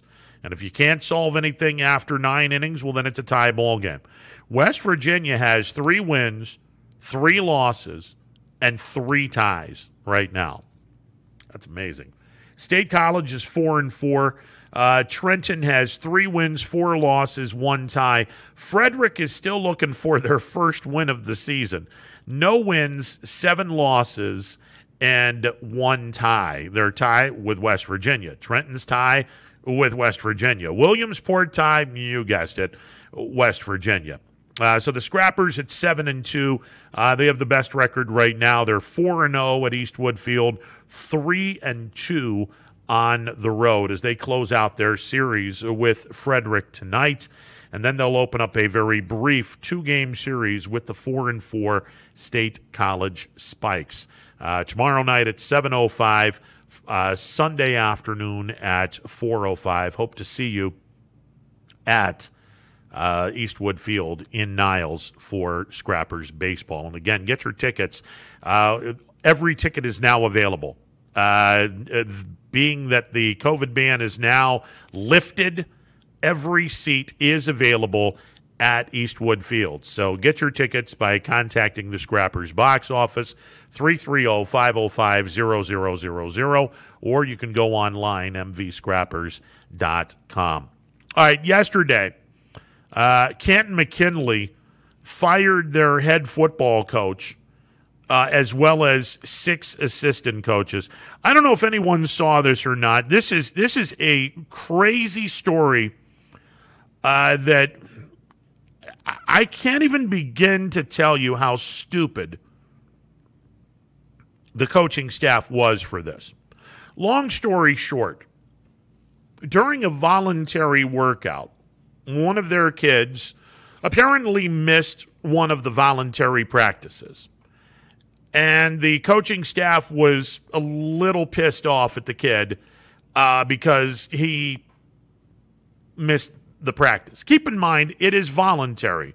Now, listen, I've been around sports forever and a day. And I've been around high school, college, and pro sports. I understand that voluntary on the surface means you can choose to go if you want to, choose not to go if you want to. The reality is voluntary is code for get your butt here if you're in high school or college. If you want a leg up on the competition, you need to go to practice, even if it is voluntary. Let me back over here. Voluntary. Having said that, kid misses the practice. Coaches go out of their mind. So the coaches throw out put in front of this kid, allegedly put in front of this kid, an entire pepperoni pizza and tell this kid, you got to eat this pizza or you're not playing for us. And, oh, by the way, these kids are going to run if you don't eat this pizza. Here's the problem. The player in question, Orthodox Jewish. Now, for those that are not familiar with the Orthodox Jewish religion, Orthodox Jews are forbidden to eat pork products. So the coaching staff was to tell an Orthodox Jewish kid, you got to eat a pepperoni pizza. Pepperoni is pork. It's a no-go. The kid tried to explain to the coaches, hey, you can't eat this. It's got pork in it. Can't eat it. Allegedly, the coaches told the kid, pick the pepperoni out and eat the pizza, or you're not going to be playing football for us. Obviously, that went over like a fart in church. Yes, pun intended. From what I understand, the family's attorney has already filed a lawsuit against Canton McKinley. Don't know if that's going to go very far, given the fact that, again, Canton McKinley last night, fired the head coach and fired the 6 assistant coaches that took part in what can only be described as the single most moronic thing I think a coach has done in recent memory. It not only is it offensive from a standpoint of forcing a kid to do something that's against his religious beliefs, but we'll go back to the voluntary thing. And again, I understand voluntary is not necessarily voluntary, but the word exists for a reason. Look, a kid, you can't force a kid to go to a voluntary workout, hence the term voluntary. Now, it's understood if you don't go to a voluntary workout and you fall behind when the workouts are now mandatory, hey, that's on you. You didn't show up for the voluntary workout. That's on you. One of the reasons why, and I'll switch to basketball, one of the reasons why it is so important for kids to show up for open gym is because you want to have those kids ready for when you start playing basketball, when the practices become mandatory on the 1st of November. If the kids show up at open gym and you're practicing during open gym, the kid's going to know what to expect come November when you open up the gym and the practices are now mandatory. So I understand the voluntary workout. Listen, it's voluntary, but you better damn well show up if you want to have a starting position or if you want to be part of this football program. But the word is still there. It's voluntary. You can't force a kid to go to a voluntary workout. And you can't sit back and tell a kid, hey, you missed a voluntary workout. You got to eat this pizza, and if you don't, you're not playing for us. And we really don't care that this pizza has pepperoni on it, and the fact you're Orthodox Jewish, and the fact that you're not allowed to eat pork. We really don't care. This is a pizza. You got to eat it. The single most moronic thing I have ever seen in my life. I have no words for the stupidity that anyone would do.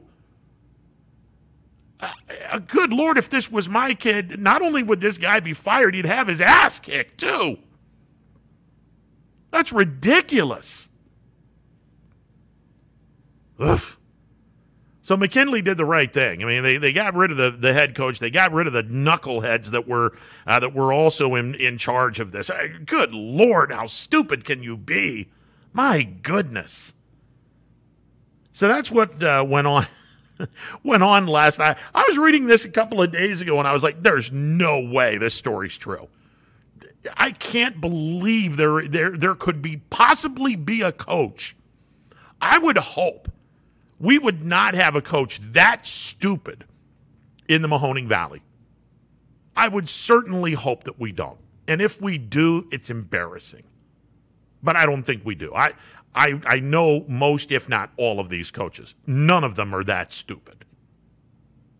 Good Lord, what an ignorant thing to do. So that's what went on over there. They just said, originally they were suspending them, and they were like, no, listen, you can't get up from this. I mean, this is just the epitome of stupidity. We got to get rid of them. There's nothing. You can't get up from this stupidity. You got to get rid of them and start over again. So McKinley is going to have to bring in a head coach this late. Keep in mind, we are, what the hell are we? Hang on a second. We're in June. we're 11 weeks away from the start of the 2021 high school football season, because the football season begins on for the first Friday. It's 11 weeks from today. Canton McKinley is looking for a new head football coach. 11 weeks from the start of the 2021 high school football season. Ouch. Ouch, ouch, ouch. Anyway, 11 weeks from today, 11 weeks from yesterday, actually, because there are some games that are going to be played on Thursday, the 19th of August. And one of those games is going to be Canfield in Poland. The Pavlansky boys going to go do battle. God, I can't wait to see that. That is going to be a blast. I believe Crestview is playing Salem on that Thursday night at Rebel Stadium as well. And I'm sure there's more than a handful of games that are going to be taking place. 11 weeks from yesterday, we start the high school football season. We sit back and how fast does this calendar go once we hit Memorial Day? Maybe because all of us love summer, or at least I know I do. Love summer. Absolutely love summer. Love the warm weather. As long as the humidity is not way, way up there, I absolutely love the warm weather. But, man, it goes so fast. It does. It goes so incredibly fast. And then you've got football season before you know it. And, look, it's going to be busy because we're going to be busy all over the place around these parts. I mean, we got so many teams on the brick wall that we're going to be dealing with. And, again, football season starts 11 weeks from yesterday. It's amazing how fast time flies. Before you know it, kids are going to be going back to school again. And, hell, some of them are still in school. Oh, by the way, in 11 weeks, you're going to be going back to school, even though you're still in school. Yeah, good luck with that one. All right, 330-886-0813, the MP Vivo Heating and Air Conditioning Hotline, open for business. We'll take a timeout, be back with more. It is a Friday edition. Phone lines are open. MP Vivo Heating and Air Conditioning Hotline, open for business. 330-886-0813. It's a Friday edition of Running Point, presented by Greenwood Chevrolet on Mahoning Avenue in Austintown. Hi everyone, this is DJ Yoakley with Your Sports Network. We appreciate your support of YSN and welcome you to the YSN family. Our broadcast streams are brought to you live at no cost to you by sponsors that are local to this community. Without the vision and generosity of our sponsors and partners, we would not be able to bring this game to you today. So please support the great businesses and leaders that are making this game possible. And if you're a business in need of great advertising and sponsorship opportunities, feel free to head over to our site for more information on the right fit for you. We are local, we are loyal, and we are live. We are YSN. News doesn't stop after the sun goes down. Sometimes you just have to hustle to get it. At 21 News, no matter how far it is, no matter what it takes to get there, we're working to bring you the best stories and the freshest content at 11 p.m. with the context and clarity that makes it worth staying up for, no matter what time it is. 21 News at 11 with me, Aaron Simonek, and Derek Steyer. 21 News at 11, news that's worth your time. WRS Wealth Advisors is the area's premier wealth and retirement specialist. With our combined 70 years experience and comprehensive wealth strategy, we assist our clients attain their goals. Call 330-965-0370 to learn more about our individual and corporate financial planning services, or visit WRSWealthAdvisors.com. Good luck, athletes! Every customer has a story, whether it's buying a car for the first time, helping them get approved, or finding the perfect car for their budget. I'm proud that people trust me with their story. I'm Tracy, and I'm ready to go the extra mile for you, only at Greenwood Chevrolet. At Greenwood Chevrolet, we go the extra mile for you. By finding you the right vehicle at the right price. By giving you confidence in your vehicle with the Greenwood Advantage warranty. By guaranteeing you financing, regardless of your situation or credit history. And by being with you for every mile of your journey. At Greenwood Chevrolet, we do whatever it takes to go the extra mile. So, how can we go the extra mile for you? Ah, the details. Baird Brothers Fine Hardwoods is one fine ride. Perfect cornering, superb handling, sporty and stylish, power to spare, plus awesome mileage. Yeah, jaw-droppingly beautiful lines and well appointed with luxurious trim. Put more oomph in your life and start beholding the molding. Find your home's fine hardwood at BairdBrothers.com. Planning a project around your home or rental property? Trust the electrical service to the local experts with 62 years of serving the Mahoning Valley. Joe Dickey Electric is your local go-to source for responsive, reliable residential electrical work. From everyday maintenance and repairs to new installations, electrical upgrades, and safety inspections, no job is too big or too small. Call Joe Dickey Electric today, 800-549-3976, or visit DickeyElectric.com. That's DickeyElectric.com. For heating, cooling, and indoor air quality, the Mahoning Valley trusts MP Vivo Heating and Air Conditioning, offering worry-free repair, service, and installation. Call MP Vivo today for a free estimate. MP Vivo Heating and Air Conditioning. We're your energy-efficient experts.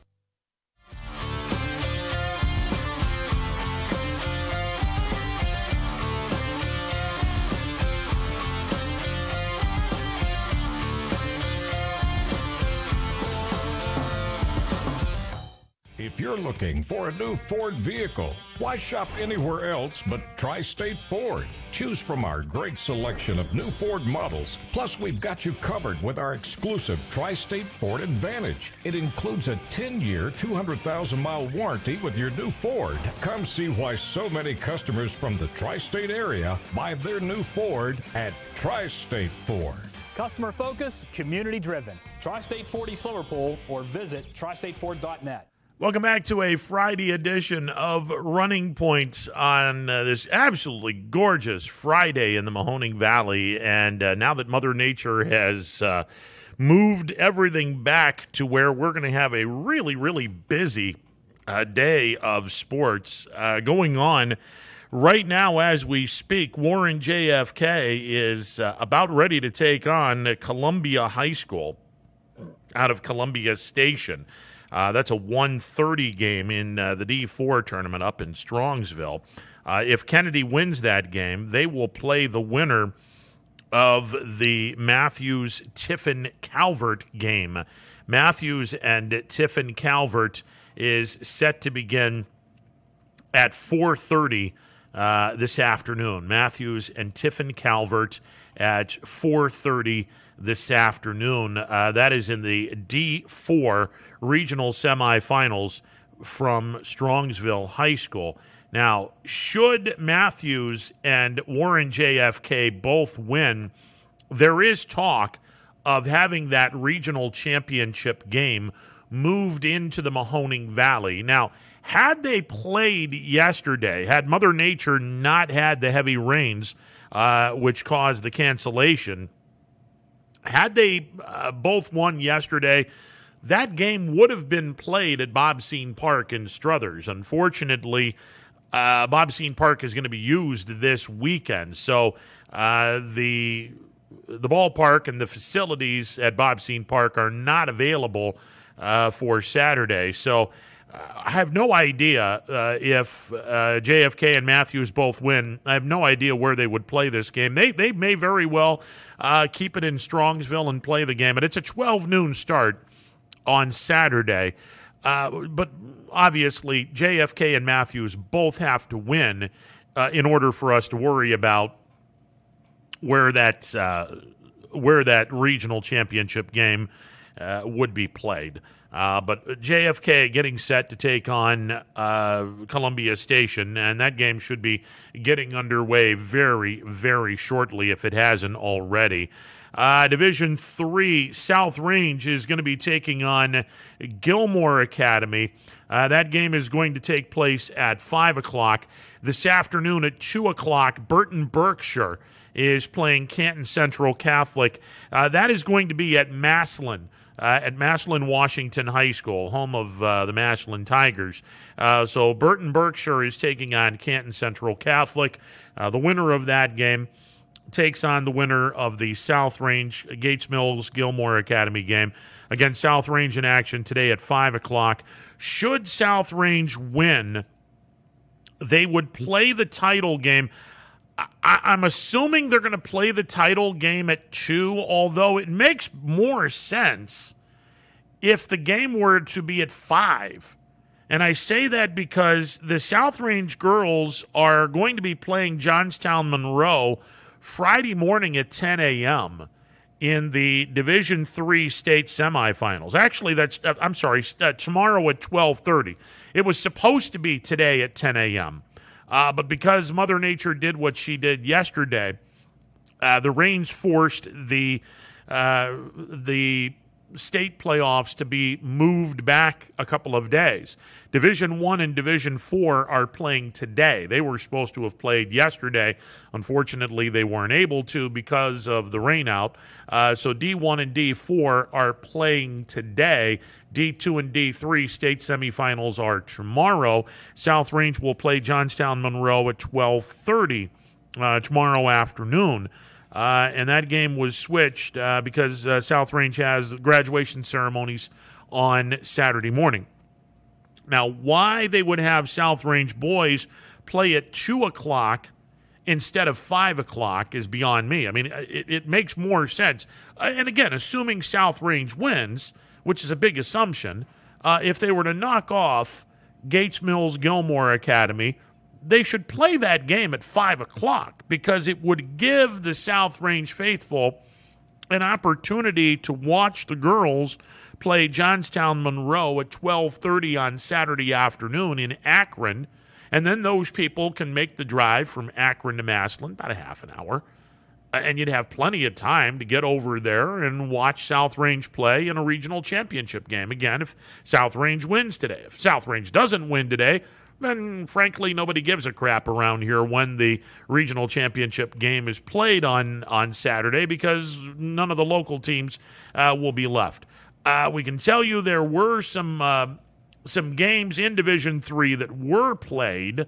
Wheelersburg was shut out by Minford in the Region 11 regional semifinals. So they were shut out yesterday 2-0. So Minford moves into the regional championship game. Meanwhile, Region 10, which is South Range's regional, the regional champs in Region 9 will take on the winner of Region 10.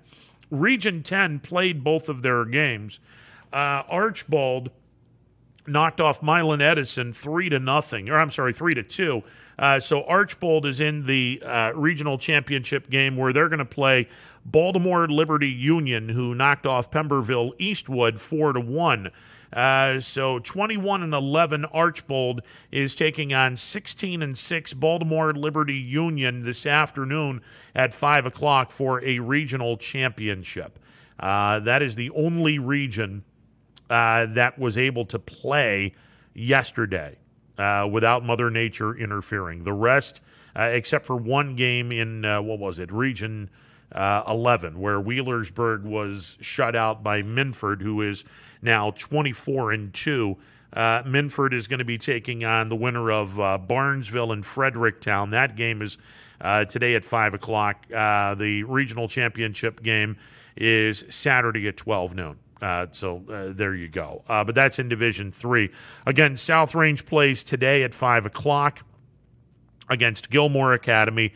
If they win, apparently they're playing on Saturday at 2. Obviously, I think Saturday at 5 is a much better time. Again, the kids could go to their graduation. Then they can go see the South Range girls play and head over to Massillon and win a regional championship. But that's in Division III. Division II, we are guaranteed a team in the regional championship. Salem is going to be playing Canfield today. That is a 2 o'clock start, and that game is going to be played at Canton Glen Oak High School. The winner of the Salem-Canfield game is going to get the winner of Archbishop Hoban and Chagrin Falls. Akron, Hoban, and Chagrin Falls will begin at about 5 o'clock this afternoon from Canton Glen Oak High School. The regional championship game is tomorrow morning at 11 a.m. So whoever wins today's game between Salem and Canfield, and that game is going to be starting in about 20 minutes, whoever wins that game is going to be in the regional championships tomorrow morning at 11 a.m. from Canton Glen Oak High School. It'll be the winner of Canfield-Salem taking on the winner of Akron-Hoban and Chagrin Falls, and we certainly wish the best of luck to Salem, Canfield, South Range, Warren JFK, and Matthews. Best of luck to those 5 teams. We're guaranteed to have one team in the regional championship. Hopefully, we get 3 more teams into the regional championships. Again, Saturday afternoon, I beg your pardon, South Range girls will be playing Johnstown Monroe. That is going to be at 12:30 in the state semifinal game. If South Range wins that game, they would take on the winner of Sherwood, Fairview, and Wheelersburg for a state championship on Sunday afternoon, June the 6th at 4 p.m. All right, so there you go. You're updated with everything going on with high school football, good Lord, with high school baseball and with high school softball as well. Hey, it is a anniversary of sorts. It is a 47th anniversary for one of the strangest and ultimately one of the stupidest promotions to ever come down the pike in Major League Baseball. Happy 47th anniversary to 10-cent beer night. Ah, yes. June 4th, 1974, Cleveland Municipal Stadium. I was a 9-year-old kid listening to Joe Tate and Herb Score talk about this particular game. The genesis, I don't even know who came up with this idea. They did it twice, by the way, because the first time was so great that they decided to do it again later in the season. The marketing department there, oh my God. Not only was the baseball god-awful in the 70s, the marketing department, woof, came up with this doozy. You had the following come into the ball game. Now, keep in mind, bleacher seats back then were 50 cents. Believe it or not, at the old Cleveland Municipal Stadium, bleacher seats were 50 cents back then. I remember paying like 50 cents or a buck in the mid-late 70s to watch Cleveland play Kansas City with my older brothers and my father, where beer was involved in that game too. I'll tell that story in a little bit. But 47 years ago today at Cleveland Stadium, the Texas Rangers came into town to take on the Indians. Now, a little backstory about the Rangers-Indians rivalry. Billy Martin was the manager of the he was the manager of the Texas Rangers back then.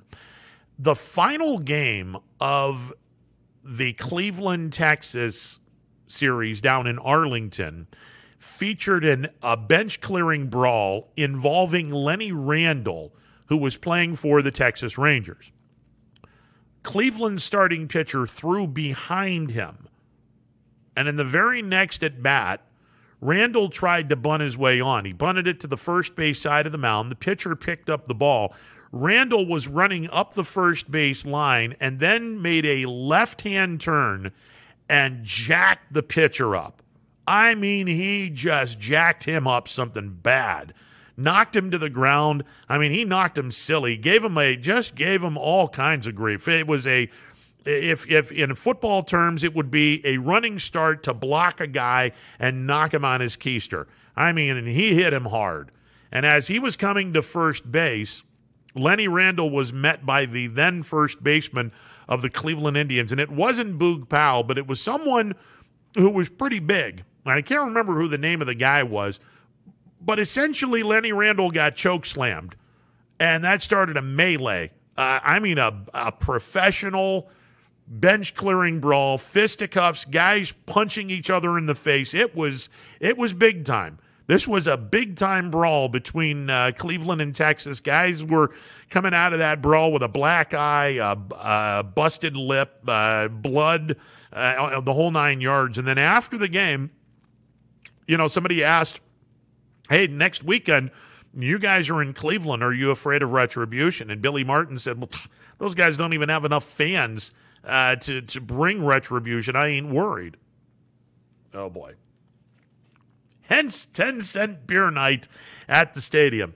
So the deal was anyone 18 years of age or older, keep in mind, this was long before they decided to jack the drinking age to 19 and then 21 years of age. So anyone 18 years of age or older had to show their ID. And then for 10 cents, you got a 12-ounce cup of Genesee beer. Now, for those wondering, Genesee beer, not great. It's okay. I mean, it's okay. It's not, how do I put this nicely? It is not top shelf beer. It isn't. It's not as good as, say, Yuengling or Budweiser or Michelob or some of the other really tasty beers. But Genesee is, it was a sponsor of Cleveland Indians baseball back in the day, and Genesee still has their brewing company in Rochester, New York. But it wasn't all that great a beer. Anyway, 10 cents gets you a 12-ounce cup of beer. Unlimited. You can go to the beer vendor as often as you wanted to, as long as you had 10 cents. You had people going to the ballpark. You remember those the rolls of dimes? You could get $5 worth of dimes in one of those green rolls. You put the dimes all in that thing, and you punch both sides. You close both sides, and you can basically get a $5 bill and drop this off to a store or change it for $5.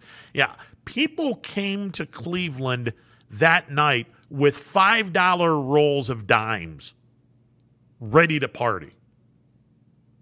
10 cents got you a 12-ounce Genesee beer. There were people that were inebriated by the time the national anthem started. And obviously, during the course of the game, people were drunk out of their minds, and people started running on the field. Now, back in the 70s, there was an interesting thing that people used to do that was kind of funny, but not really supposed to be a public thing.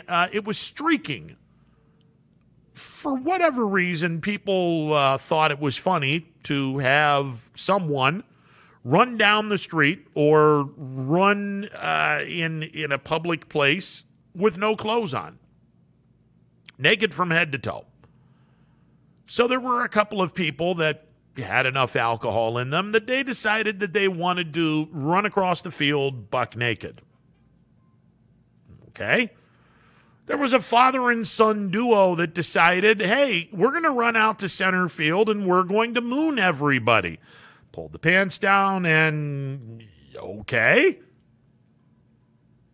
There was a woman who wanted to kiss the home plate umpire.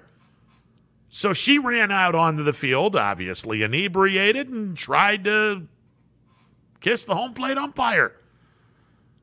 I know it was somewhat comical, but then the angry drunks started coming into play. And that's when things got a little crazy. About the 5th, 6th inning, the angry drunks started to play, mainly because the Indians were getting beat by Texas. I think they were getting shut out, or they were down by 5 runs.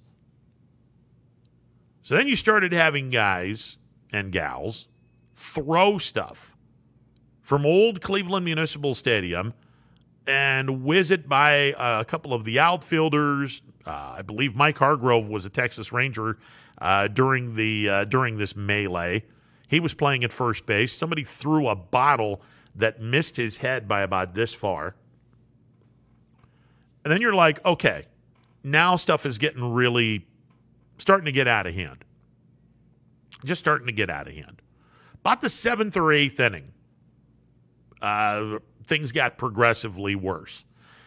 And then the Indians turned around, tied the ball game. I think it was like 5-5 into the 9th inning. This is when all hell broke loose. So it had to have been the bottom of the ninth inning when this happened. It was a tie ball game because Texas was out in the field.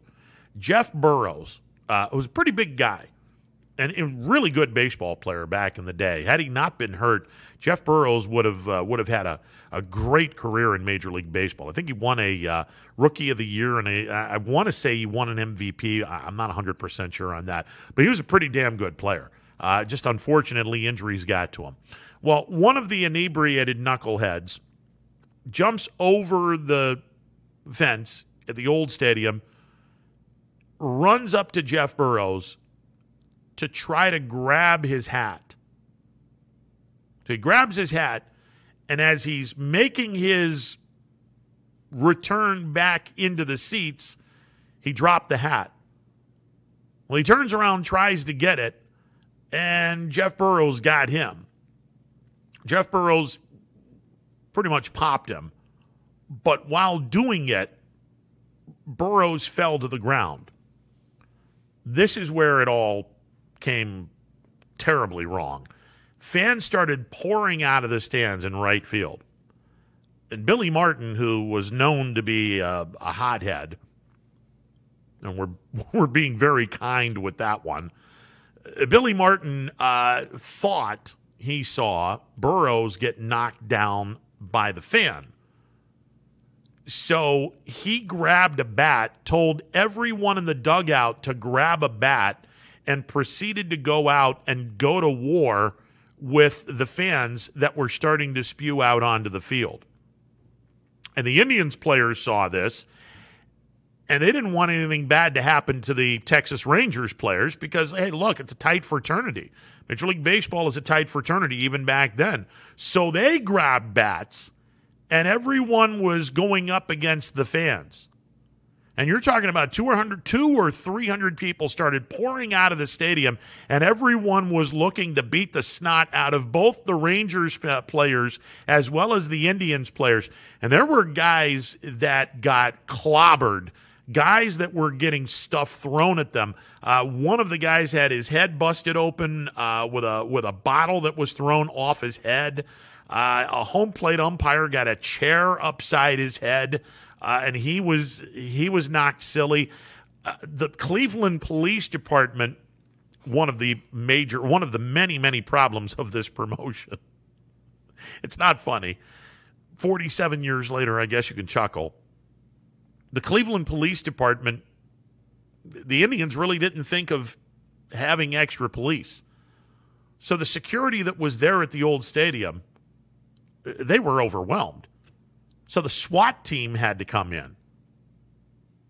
All the while, Joe Tate and Herb Score are announcing this. And Joe was one, God bless him, I still consider him to be the greatest basketball broadcaster I ever heard in my life. And he is a big reason why I became a broadcaster. He just went off on the fans, went off on the idea, went off. It just said it's the most moronic thing he had ever seen. It was an embarrassment to the game. The fans were embarrassing. He went off on everybody. And Joe was one of those guys that he'll get away with it because Joe told it like it was. That made him, for me, the best play-by-play broadcaster in basketball, and a damn good one at baseball, too. Very underrated baseball broadcaster. One of my favorites to ever do a game. And he just went off on everybody, went off on the organization, went off on the fans, went off on the whole idea. Herb Score was, Herb was the same way. And these guys, and they were broadcasting a riot is what they were doing. And you had to get the Rangers players and the Indians players both in the dugout. You had to get them out of harm's way with people. Then the SWAT team shows up, and they start throwing tear gas on the field. And most of the crowd then from that point disperses. Now, I had a friend whose father went to the game, and he was able to get out of there unscathed. But he said the lasting image for him was outside of Municipal Stadium. Back in the day, there were cops that would be on horses in Cleveland. You would have police officers that would be riding a horse in downtown Cleveland directing traffic. It was really cool to see this. There was a guy that had longer hair. The hair was past his shoulders. And he was giving somebody either the business or grief or fisticuffs, not sure what it was. But my friend's dad said the cop saw this, got the horse on a gallop, and without missing a beat, the cop grabs this guy with his right hand, grabs him by the hair, turns his wrist around so he can get more of his hair, literally picks this guy up off of the ground onto the horse as they're galloping away to jail. Said it was one of the funniest things he'd ever seen in his life. And obviously, 47 years later, other than the Disco Sucks night at Comiskey, which caused a forfeiture of the second game of the doubleheader with the White Sox. This one, because the Indians had to forfeit the game to the Texas Rangers, this one and Disco Demolition Night at Comiskey Park are without question the two single dumbest promotions and most violent promotions the game of baseball has ever seen. And if it weren't stupid enough that the Indians tried this on this date back in 1974, they did it again 3 weeks later. Why? But they were smart enough to have security from floor to ceiling, and they were also smart enough to say, okay, you're only allowed 4 beers. You're only allowed 4. 4 is the absolute limit. 10-cent beer night part 2. Nothing came of it, although there were 40,000 people at the stadium that night. There were only 20 and change in Cleveland for the original 10-cent beer night, which caused all the ruckus. But that and the Disco Sucks night or Disco Demolition night at Comiskey Park, without question, the two dumbest promotions that caused 2 riots in ballparks. And, welcome to the 1970s. All right, which leads me to the story with my dad and my 2 older brothers and I. We're in Cleveland. We're in bleacher seats. Cleveland was playing Kansas City, and I think it was George Brett's rookie year, so it was 75 when this was going on. Huge into the Indians. I mean, a big Indians fan. If my dad wasn't taking me to the ball game, I had a cousin that loved the Indians as much as I did, and we would go up every other weekend to watch the Indians play. I mean, I had all kinds of fun watching the Indians, even though they were god-awful in the 70s. I had so much fun watching this team play, and Cleveland Stadium was a disaster. I mean, it was a dump. It was the worst stadium to this day I've ever been in for baseball. But it was ours, and it was, as long as you weren't behind a beam, one of those steel beams, it was cool to see a baseball game from there, even though it was not a baseball stadium. You were so far away from home plate because this stadium was built for football, and the stadium essentially was built to try to get the 1932 Olympics, which they never got. Anyway, Cleveland Stadium, 1975. So my dad, my brothers, and I were watching a game. It's a night game at the old stadium. Kansas City winds up winning the ball game, I think, by a run. Anyway, we're watching the game.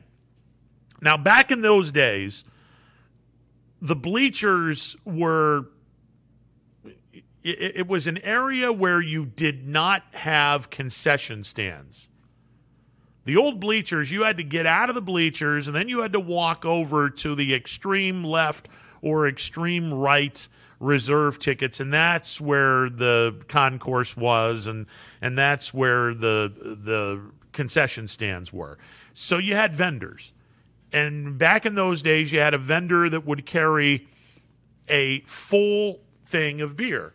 Now, the beers that they carried, I believe it was 6 or 7 rows of beers, 6 or 7 beers to horizontally and vertically. So about anywhere from 42 to 49 beers. Actually, it was It was either 6x6, which is 36, or 7x7, which was 49. I'm almost positive it was 6x6. Anyway, you're looking at about 36 beers. All right, so a person behind us orders a beer, and the guy's out. The guy's out of beer, but he says, I'll be back. All right.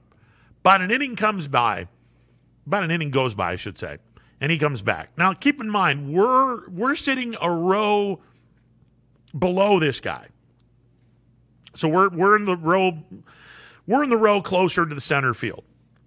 So this guy orders the beer, and sure enough, the vendor comes in with a brand new, has not been touched, 36 16-ounce cups of beer. Now, I am not a very smart student when it comes to geometry, but I do know one thing. If you take something that large and you take a beer from the extreme left or the extreme right, it's going to be imbalanced. And the guy that's holding this is probably not going to be able to hold it for very long. You would more than likely want to pick a beer from the center where it's centered, and the person would be able to hold it.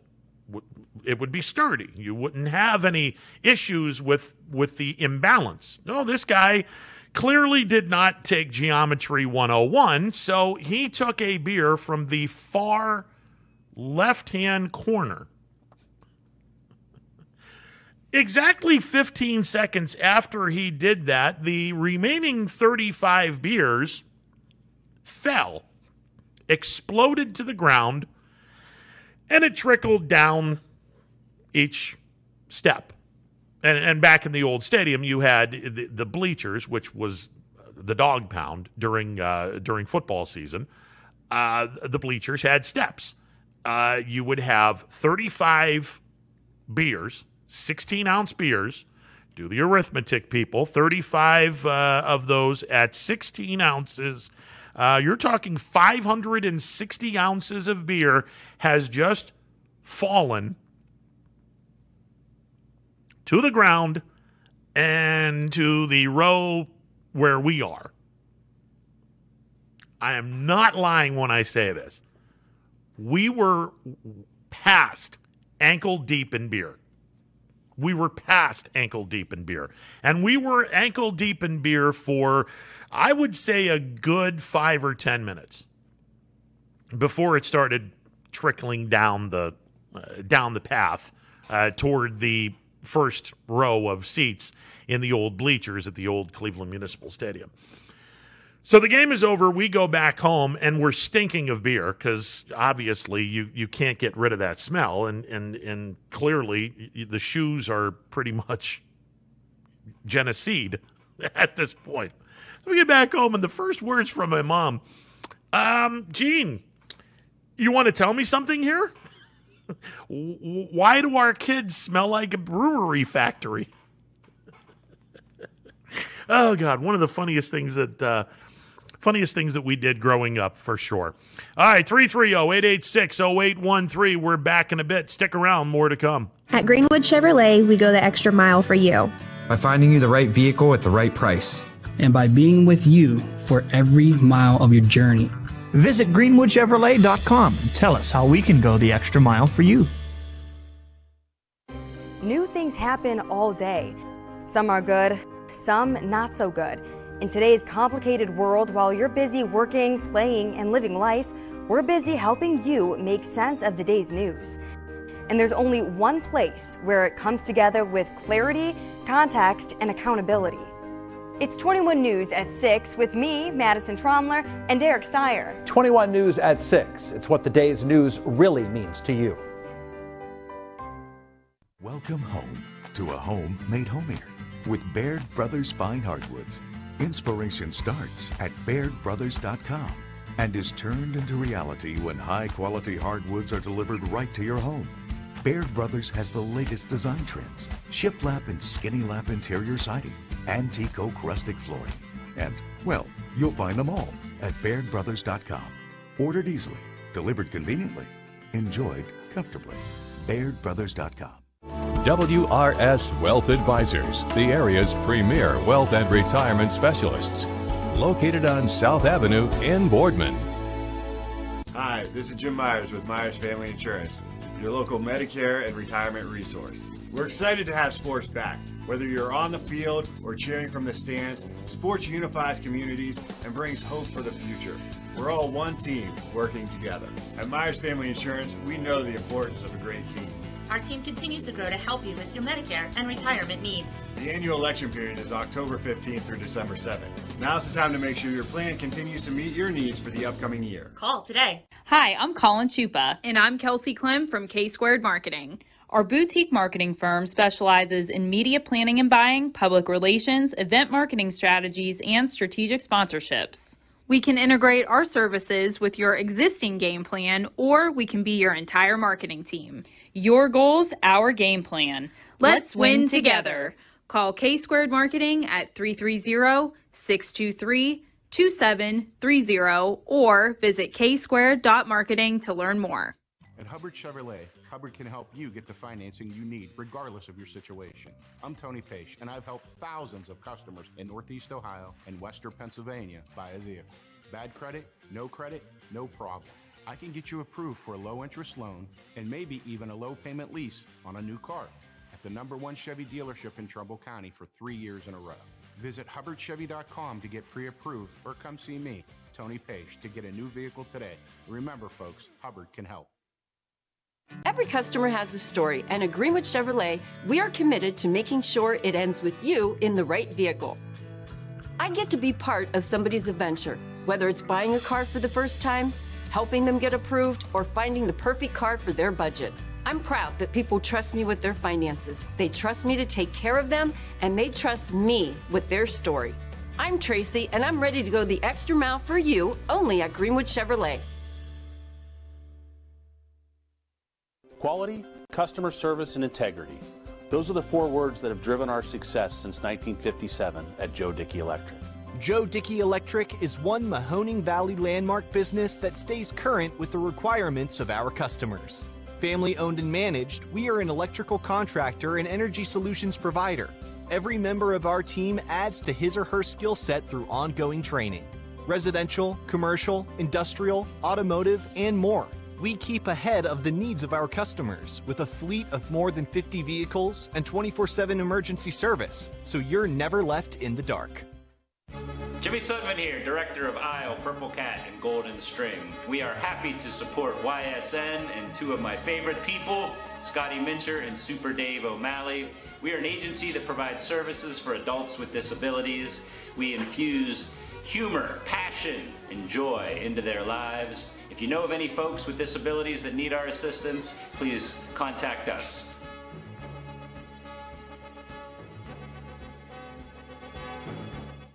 Your teams work hard and give it all they've got. Well, so does ours, because 21 Sports and YSN give you extra effort when covering local sports. 21 Sports and YSN, winning coverage of our Valley's teams. When looking for home design inspiration, don't just be inspired, be Baird inspired. Whether new or remodeling, Baird Brothers has the latest trends like shiplap to refresh your home. Go from inspiration to installation with our wide selection of in-stock American hardwoods. From the rustic charm of antique oak to the warmth of traditional cherry, Baird Brothers has what you need to make your home inspiring. Baird Brothers, our family's heritage, your family's home. Welcome back to a Friday edition of Running Points presented by Greenwood Chevrolet on Mahoning Avenue in Austintown. Some great news from Strongsville. They have played 2 innings of baseball, according to 21 Sports Director Dana Balish.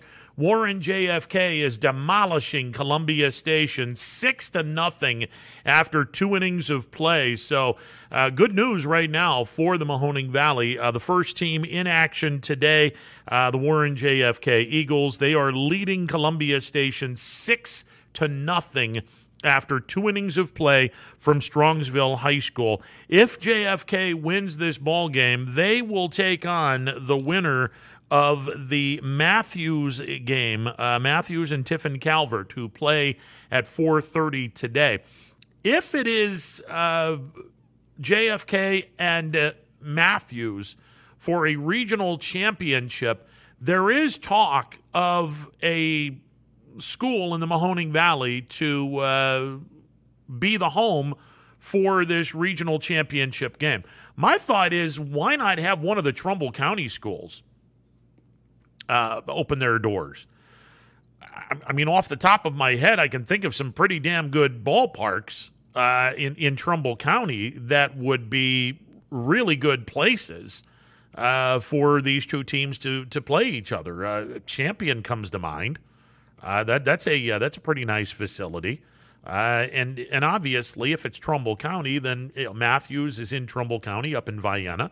Obviously, Warren, JFK, Warren is in Trumbull County. So if you have one of the Trumbull County schools step up, yeah, I mean, obviously you could have one of the Mahoning County schools step up. We had heard Austintown Fitch could be a possible destination.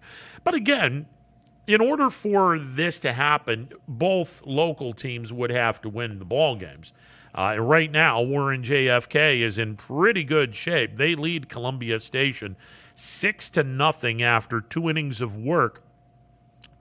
play from Strongsville out on the west side of Cleveland. So fingers crossed that JFK continues to pour it on Columbia Station. We do have some hardware to pass out. Division II and Division III had their all-state. Actually, all 4 divisions did, but locally, Division II baseball, all-state, according to the Coaches Association, Ryan Petro and Josh Giuliano from Canfield both made first team All-Ohio. Petro is Canfield's ace on the mound. Josh Giuliano, a very talented outfielder for the Canfield Cardinals. Also receiving honorable mention All-State for Canfield, Landon Beidelshees. So there you go. Ryan Petro and Josh Giuliano, first team All-State, Division II All-Ohio. Honorable mention Landon Beidelshees from Canfield, All-Ohio, honorable mention. Division III, here are your local guys. Brendan Mikos from South Range. South Range's ace, first team All-Ohio, and Trey Pancake. I believe he's an outfielder, if I'm not mistaken. Anyway, Trey, who's headed to Ohio State, he is All-State for South Range. Honorable mention, Mitchell Seymour from Springfield. He got honorable mention All-State. And again, the folks voting on this are the baseball coaches throughout the state of Ohio. Throughout the state of Ohio, the baseball coaches are voting for this, not necessarily the broadcasters and the media, the rest of the media that covers it. So these are coming from the coaches. So Brendan Mikos and Trey Pancake from South Range, first team All-State in Division III. Mitchell Seymour from Springfield, honorable mention All-State in Division III. So congratulations to all of those kids getting their accolades in D2 and D3 as the All-State teams were announced, D1 through D4. Those are the only local kids that made the cut per se. Some news out of the National Football League pertaining to the Steelers. Ian Rappaport reporting that Malik Hooker, Newcastle native, former Colts first-round safety, spent yesterday visiting the Steelers. It would be a pretty interesting get for the Steelers if they were to get Malik Hooker. Keep in mind, Malik Hooker went to high school at Newcastle, just inside the Ohio-Pennsylvania border, in the Mahoning Valley in Lawrence County. Newcastle, home of the Newcastle Hurricanes. Malik Hooker went to Ohio State University. Really good safety.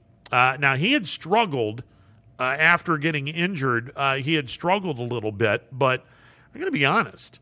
You put Malik Hooker at one safety position, and you put the other safety position to Minkah Fitzpatrick. Wow, you got two pretty good names. Now, again, Malik Hooker is nowhere near the player that he was when he first started with Indianapolis, but that doesn't mean that that he can't get back to that form. He's still a young guy.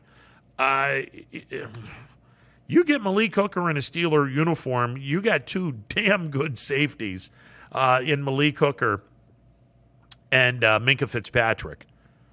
And by the way, I know a lot of Browns fans are still basking in the we beat the Steelers in the playoffs and, we finally have their number. Let's slow this one down a little bit. I am not one to put a wet blanket on anything. But if you think for 1 second that was a thorough beating, it wasn't. What that was anything that could have went wrong the first 15 minutes of that game.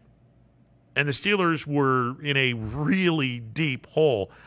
I think people need to be reminded that Pittsburgh was scoring at will on Cleveland's offense and was just ready to get back into the ball game when Cleveland's offense decided to wake up again.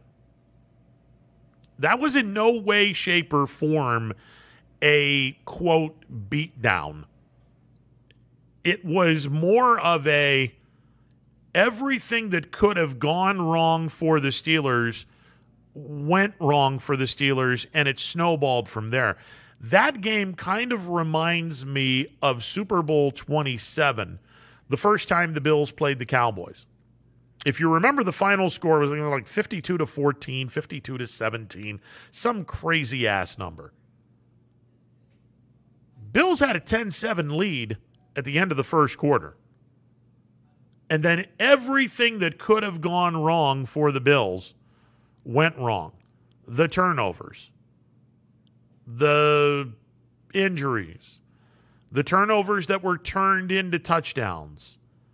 Anything that could have gone wrong for the Bills early in the second quarter till the end of that ball game, anything that could have gone wrong went wrong. Yeah, they lost by 38 points to the Dallas Cowboys, but I would venture to say a good 28-31 of those points came directly off of turnovers, if not more. That was a beatdown, but it wasn't a we were that much better than you on the football field. No, that was Buffalo made a lot of mistakes, and all of that went into a big old snowball that just came careening down the hill, and there wasn't anything you can do about it. Same thing with the Steelers. I think if you go back to that game, anything that could have went wrong for Pittsburgh in that first quarter went wrong. And before you knew it, Cleveland was up 28-0. I mean, it was just ridiculous to see how much stuff went wrong. It wasn't about Cleveland was that much better than Pittsburgh. No, everything Pittsburgh did went wrong. There's a big difference between we physically dominated you, therefore we are that much better than you. There's a big difference between that and we took advantage of all of your mistakes and converted all of those mistakes into points and buried you. Because there seems to me Pittsburgh had gotten back into the ball game in about the third quarter, and a lot of people were sweating bullets that the Browns were going to blow this lead because their defense wasn't any good. Now, obviously, the Browns have gotten a whole lot better, or at least on paper they have, on defense. And I'll be curious to see what happens. But long story short, anyone that wants to sit back and discount the Steelers right now, do so at your own volition, because I'm going to tell you right now, Pittsburgh is not going anywhere. This is not a bad football team. Now, it will take a step back. I don't think they're going to be starting the season 11-0. As a matter of fact, I know they won't, because they're going to get their ass kicked in week 1. So they're not going to start the season 11-0 like they did last year. But they're not going to be that bad of a team. I think a lot of people are sitting back, and I haven't even heard the people in Pittsburgh say, 8-9, 9-8. Huh? Look, the tail end of that schedule is brutal. Yes, no question about that. And if the Steelers are going to be a playoff team, well, the last 4 games are brutal. You better be 10-3, 9-4. You better be somewhere in that direction after the first 13 games, because those last 4 games the Steelers got to play, oh, man, that's brutal. That's brutal. But don't think for a second that this isn't going to be a 3-team race in the AFC North, because it is. Now, Pittsburgh may fall off toward the end because of their brutal final 4 games, but I've heard a lot of people sit back and say, "Well, this is Pittsburgh is we've kicked them to the curb. Now we got to concentrate on Baltimore." You haven't kicked anybody to the curb. You haven't kicked anybody to the curb. That's foolish talk right there. Pittsburgh's not going anywhere. I'll grant you, they're not going to be as good as last year. Now, I'll grant you that, especially when you look at the schedule. And again, the final 4 games of the season, it's nothing to sneeze at. I mean, the final 4 games of the year, you got to take on Tennessee, who's going to be pretty good this year, in Pittsburgh. You got to go to Kansas City the day after Christmas.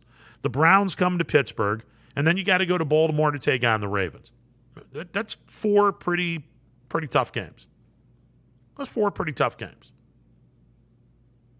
But the rest of this schedule, I mean, after week 1, where they take on the Bills, all right, the Raiders come to Pittsburgh.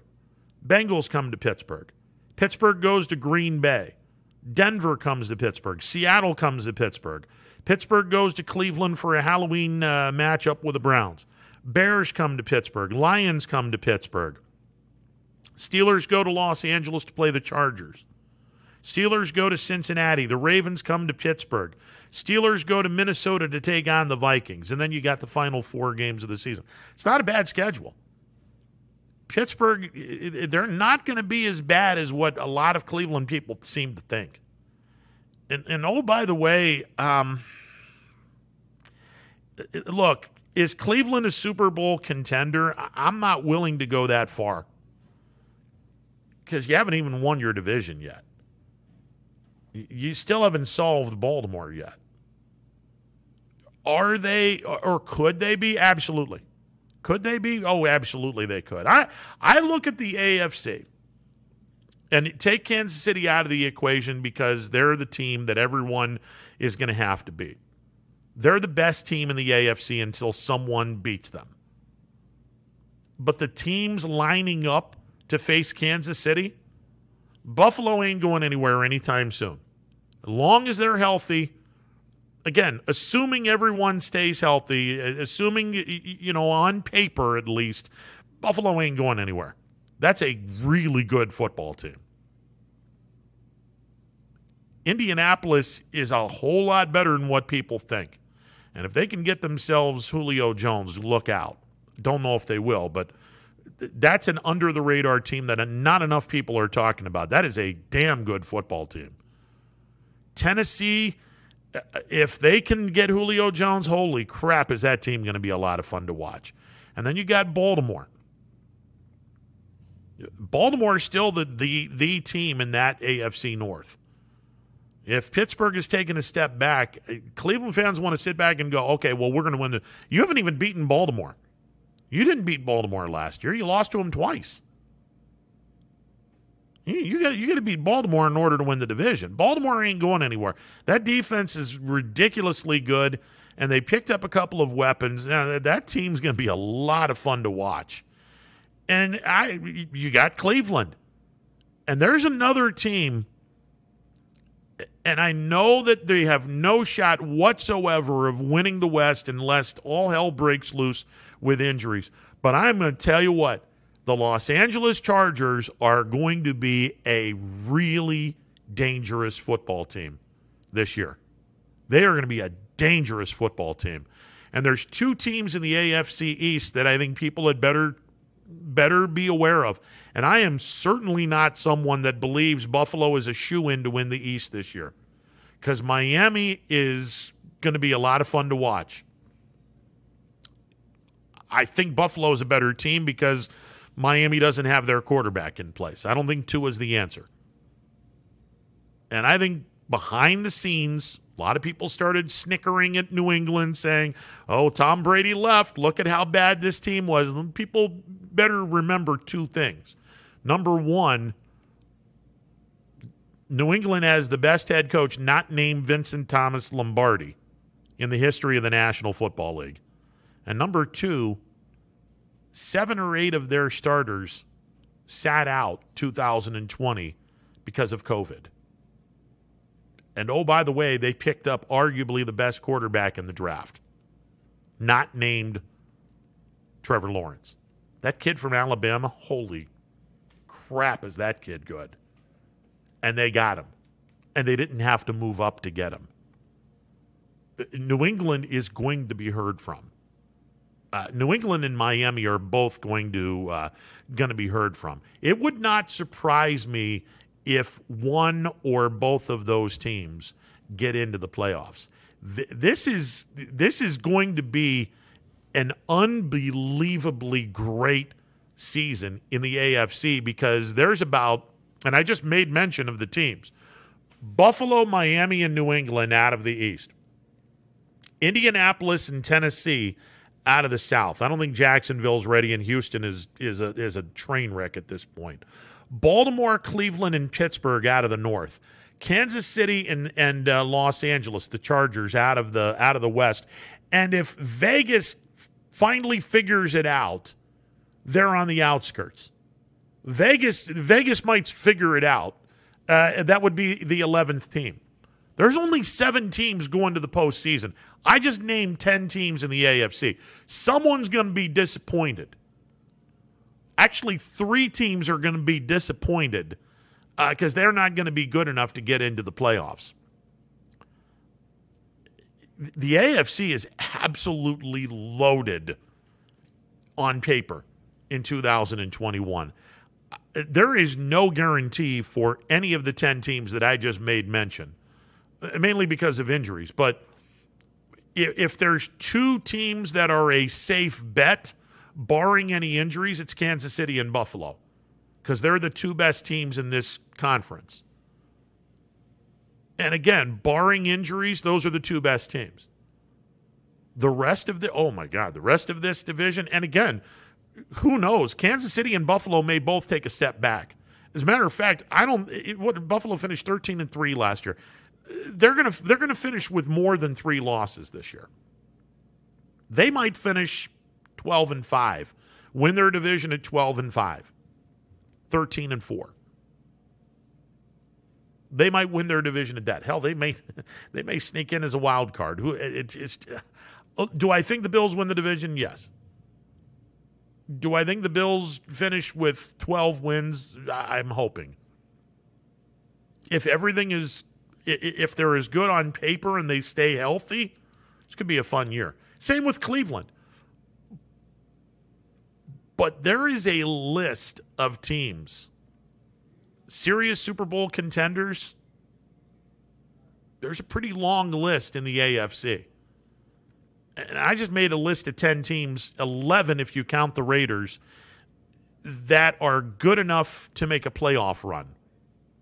And there's only 7 teams going to the playoffs in the AFC as well as the NFC. I'm just saying there's going to be 2 or 3, actually there's going to be 3, possibly 4 teams that are going to be really, really disappointed in the outcome of their season.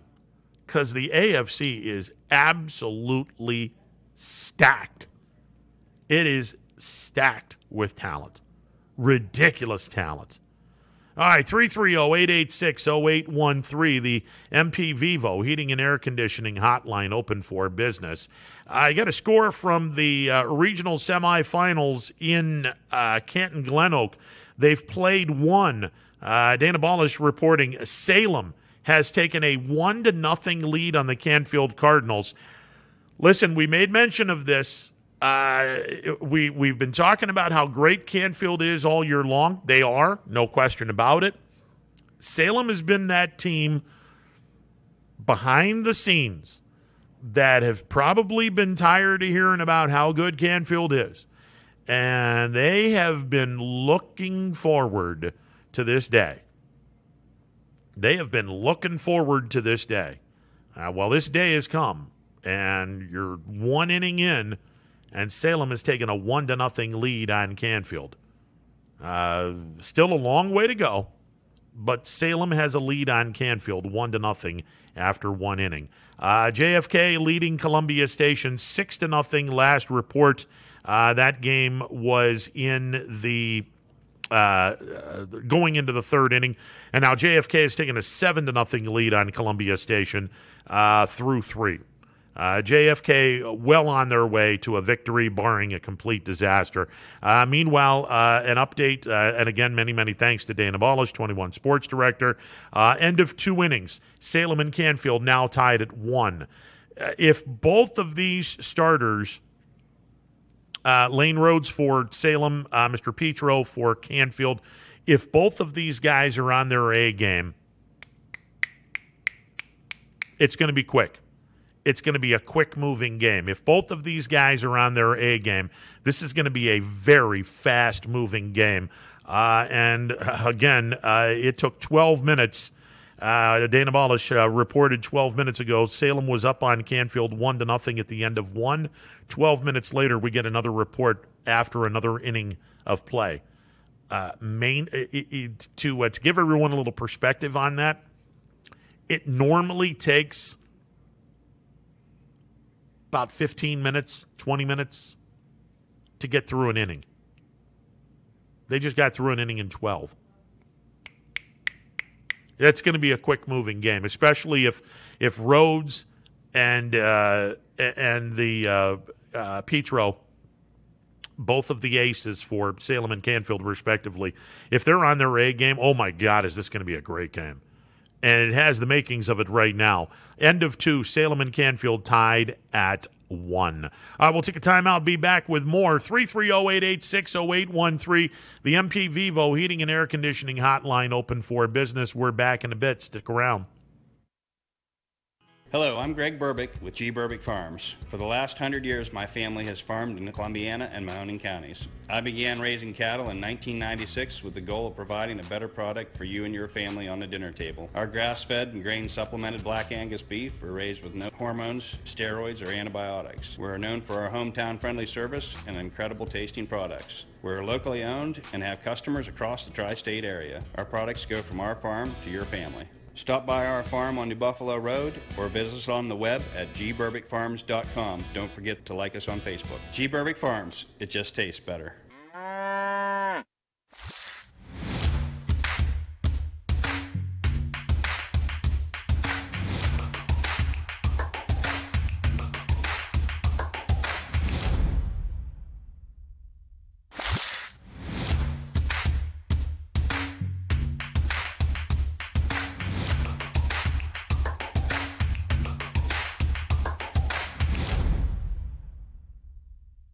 This is Tommy Clem, owner of WRS Insurance Solutions.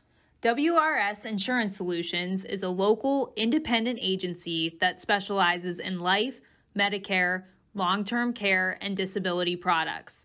Call us at 330-953-3722 or visit us at wrsinsuranceSolutions.com to learn more. Good luck to all the student athletes in the Valley. If you're looking for a quality pre-owned vehicle, why shop anywhere else but Tri-State Ford? Choose from our great selection of pre-owned vehicles. Plus, we've got you covered with our exclusive Tri-State Ford Advantage. It includes a 10-year, 200,000-mile warranty with your pre-owned vehicle and much more. Come see why so many customers from the Tri-State area buy their pre-owned vehicle at Tri-State Ford. Customer focus, community driven. Tri-State Ford East Liverpool or visit tristateford.net. No matter what the weather, be prepared with a reliable, efficient Ruud gas furnace or air conditioner from MP Vivo Heating and Air Conditioning. Call your energy efficient expert, MP Vivo, today for a free estimate. Here at MP Vivo, we rely on Ruud, and so should you. It's storm season. I think we're under the gun for some heavy storms over the next couple of hours. And Storm Tracker 21 is ready. This is probably the one we're keeping a closer eye on. On air And locally, we're going to have a lot of eyes on our area. Online. All right, let's talk high-risk futurecast and the timing of this weather. On social media and on our app. Rain will come and go tomorrow. There'll be some dry intervals. Stay ready with Storm Tracker 21. The severe weather threat now through around sunset this evening. Myers Family Insurance knows the importance of a great team. Our team continues to grow to help you with your Medicare and retirement needs. The annual election period is October 15th through December 7th. Now's the time to make sure your plan continues to meet your needs for the upcoming year. Call today.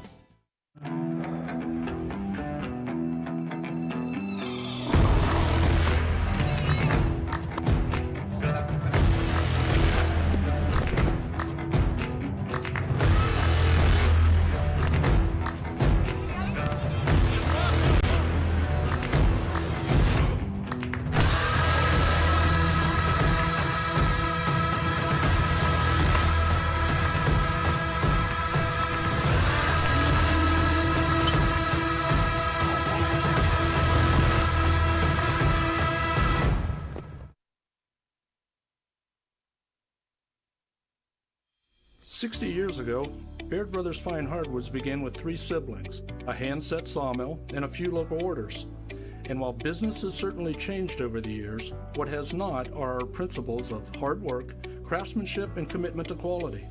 At Baird Brothers, we're proud to put our name on the products we create, from moldings and doors to flooring and lumber. Thank you for 60 great years. We look forward to 60 more. Baird Brothers, for the place you love. Welcome back to a Friday edition of Running Point, presented by Greenwood Chevrolet on Mahoning Avenue in Austintown. All right, your latest updates. Warren JFK leading Columbia Station 7-0. Barring a disaster, JFK looks to be poised to go to the regional championship game. Now, here's where things get interesting.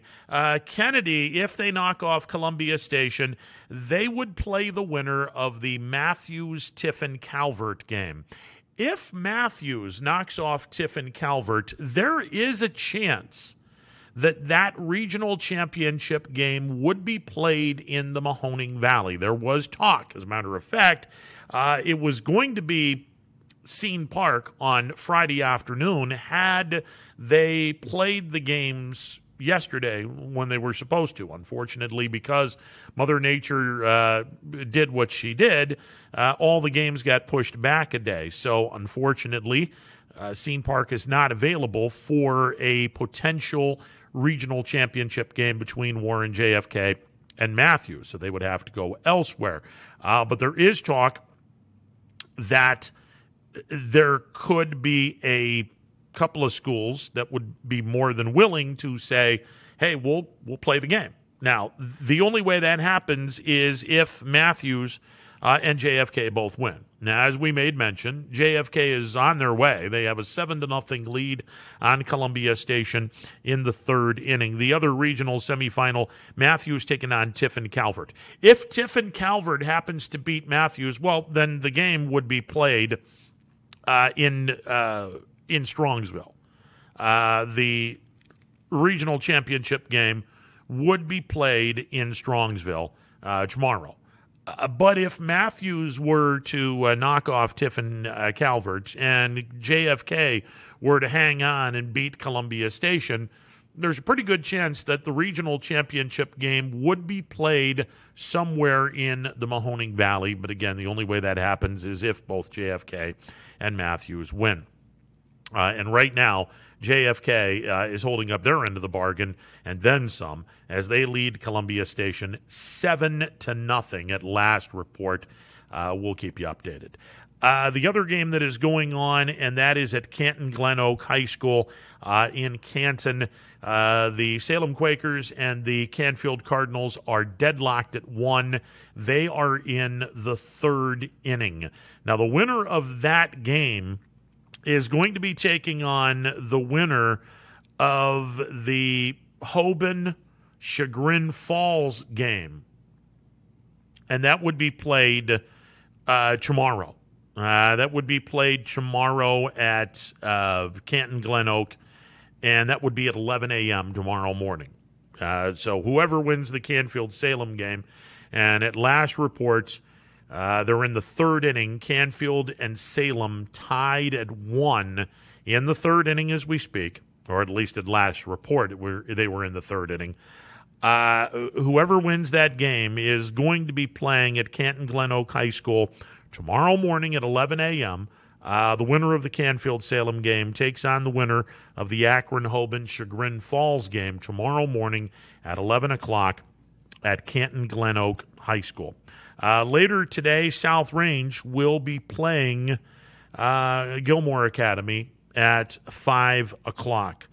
If the Raiders happen to win, the title game will start at 2 o'clock, which I'm still miffed by that, because you would think they would have the title game at 5 o'clock, being that the South Range girls are playing in Akron at 12:30. I mean, this makes all the sense in the world. Put the game at 5 o'clock in the afternoon at Massillon. You would have the South Range girls playing their state semifinal game against Johnstown at 12:30. Johnstown Monroe and South Range at 12:30. And once that game is over, what about 2:30? Softball normally is a pretty quick game. So what about 2:30? You should be out of there. Well, the game doesn't start the South Range game if you put it on at 5. You would have plenty of time to go from Firestone Stadium in Akron to Massillon, which is about a half hour. You'd have plenty of time. Plenty of time for those people to make the trip, about a 30-minute trip, and partake in a South Range regional championship game. Now, of course, if South Range doesn't win, the point is moot. But why they would play that game at 2 o'clock, that's absurd. Normally, you would have the OHSAA looking at this and saying, okay, we got to be able to appease the community, because the softball team's in the state semifinals. You got the baseball team in the regional championship. You know, you want to get South Range Nation showing up for both games. It would make all the sense in the world to have the game at 5. Apparently, that is not the case. All right, your updates. They're now in the 4th inning. Made mention it's going to be a quick game, especially if Lane Rhodes and Mr. Petro are on their A game. And according to the score, one would assume that both of these guys are on their A game. Salem scored in the first inning. Lane Rhodes contributed to his own cause with an RBI double down the right field line, giving the Quakers a 1-0 lead in the bottom of the first inning. Canfield got even with a 2-out base hit, and that was a base hit by Ryan Petro. So both pitchers are not only pitching incredibly well, they have both been responsible for driving in the runs. So there you go.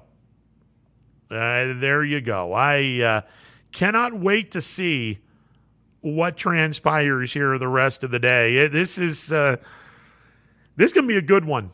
This is going to be a good one. I just hope that Petro and Rhodes, Ryan Petro from Canfield, Lane Rhodes from Salem, I sincerely hope that both of these kids are able to finish the job before the 125 pitch state mandated limit. Now, editorial note, 125 pitches over 7 innings is way too much. But if this game were to go, say, 9 innings, 125 pitches in 9 innings, yeah, that's doable. And that's actually not a bad thing. 14 pitches an inning, give or take. It's just about 14 pitches an inning. That's not a bad thing. I hope whoever wins this game, and listen, we don't root for anybody when the two local teams, YSN teams, are involved. We don't root for anybody. What I hope for is this.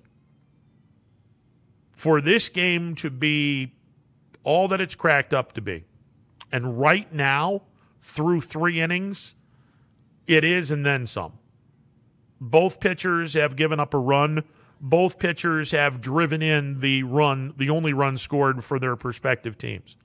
My hope is Ryan Petro or Lane Rhodes gets to finish this game without the 125 pitches or pitch limit deciding who wins this game. That would be my hope. Whoever wins this game, whether it's Salem, whether it's Canfield, whoever wins this game, I just hope if both of these guys are on their A game, and it sure as hell looks like they are, at least for right now, and knock on wood that they're going to continue to be on their A game, I really hope that whoever wins this game, the starting pitcher will not be taken out of the game, and they will have gotten the job done before the 125 pitch limit comes to play. But this game, and it's early, you still got plenty of baseball to be played, but for right now, this game is living up to the billing. And I was hoping that Lane Rhodes and Ryan Petro would be on their A games. And through the first 3 innings, they're on their A game. We'll see what transpires. But right now, at the end of 3, Salem and Canfield are deadlocked at 1. And, boy, does that have the makings of an unbelievable game. And I made mention, I truly believe this is the best region. Of the 4 regions in Division II, I truly believe this is the best region. You have 4 really, really good, borderline great, actually, you can make a case all 4 of these teams are playing great baseball. I truly believe whoever comes out of this region will be winning a state championship in Division II. And whoever wins the Canfield-Salem game, believe me when I tell you, you're going to have your hands full. Chagrin Falls, they're good. They're really good. And Tony, who's a big Hoban fan, and he's been to more Hoban athletic events than any of us. When he tells me that Hoban is good, I'm going to take his word for it because he doesn't steer me wrong. And if he tells me Hoban is a really good baseball team, then they're a really good baseball team. But I know, talking from the people that I trust, they tell me Chagrin Falls is a damn good baseball team. Whoever wins this Canfield-Salem game, they are going to have their hands full and then some when they take on the winner of Hoban and Chagrin Falls. That, oh boy, that is a badass region. It is a really, really tough region. All right, last report. We haven't heard an update in a while. JFK at last report was leading Columbia Station 7-0. Again, mercy rules are part of baseball. If you're up by 10 or more runs after 5 innings, or if you're the home team and the visiting team is batted in their half of the 5th inning, so 4.5 or 5 innings, if you're up by 10 runs or more, you win. So JFK, they're getting there. They have a 7-0 lead at last report. So hopefully they continue to do their thing, and hopefully we'll see half of the area getting into a regional championship game. Again, the back half of the doubleheader in Division IV up in Strongsville, which is west of the city of Cleveland, Matthews will be taking on Tiffin Calvert. If Matthews and JFK both win, there is a really good chance one of the schools in this area is going to be opening up their baseball facilities, and we'll play the regional championship game from that particular facility. But you got to get both of the local teams to win the game first. All right, 330-886-0813, the MP Vivo Heating and Air Conditioning Hotline, open for business. We will take a final timeout, be back to put the wraps on this Friday edition of Running Point, presented by Greenwood Chevrolet on Mahoning Avenue in Austintown. Back to wrap this puppy up after this timeout. Stick around. Hi everyone, this is DJ Yoakley with Your Sports Network. We appreciate your support of YSN and welcome you to the YSN family. Our broadcast streams are brought to you live at no cost to you by sponsors that are local to this community. Without the vision and generosity of our sponsors and partners, we would not be able to bring this game to you today. So please support the great businesses and leaders that are making this game possible. And if you're a business in need of great advertising and sponsorship opportunities, feel free to head over to our site for more information on the right fit for you. We are local, we are loyal, and we are live. We are YSN. News doesn't stop after the sun goes down. Sometimes you just have to hustle to get it. At 21 News, no matter how far it is, no matter what it takes to get there, we're working to bring you the best stories and the freshest content at 11 p.m. with the context and clarity that makes it worth staying up for, no matter what time it is. 21 News at 11 with me, Aaron Simonek, and Derek Steyer. 21 News at 11, news that's worth your time. WRS Wealth Advisors is the area's premier wealth and retirement specialist. With our combined 70 years experience and comprehensive wealth strategy, we assist our clients attain their goals.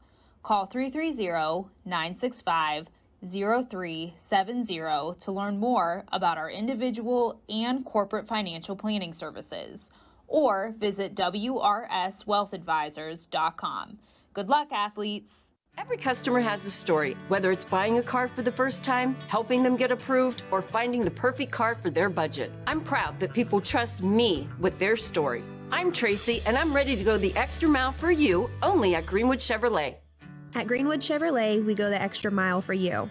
By finding you the right vehicle at the right price. By giving you confidence in your vehicle with the Greenwood Advantage warranty. By guaranteeing you financing, regardless of your situation or credit history. And by being with you for every mile of your journey. At Greenwood Chevrolet, we do whatever it takes to go the extra mile. So, how can we go the extra mile for you?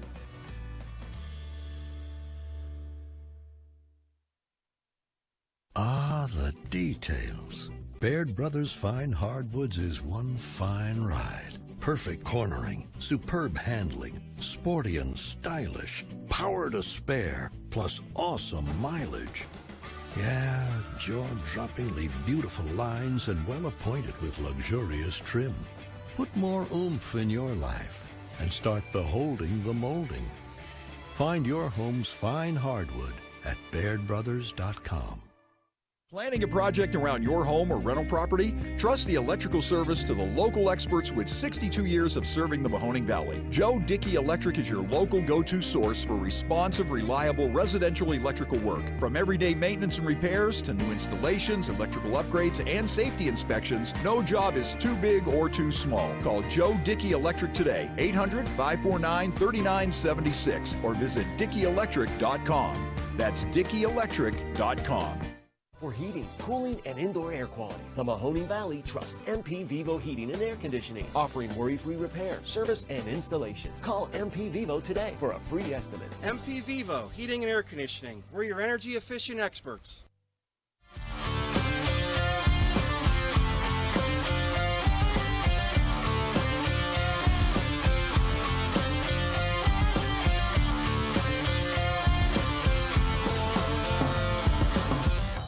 If you're looking for a new Ford vehicle, why shop anywhere else but Tri-State Ford? Choose from our great selection of new Ford models. Plus, we've got you covered with our exclusive Tri-State Ford Advantage. It includes a 10-year, 200,000-mile warranty with your new Ford. Come see why so many customers from the Tri-State area buy their new Ford at Tri-State Ford. Customer focus, community driven. Tri-State Ford East Liverpool or visit tristateford.net.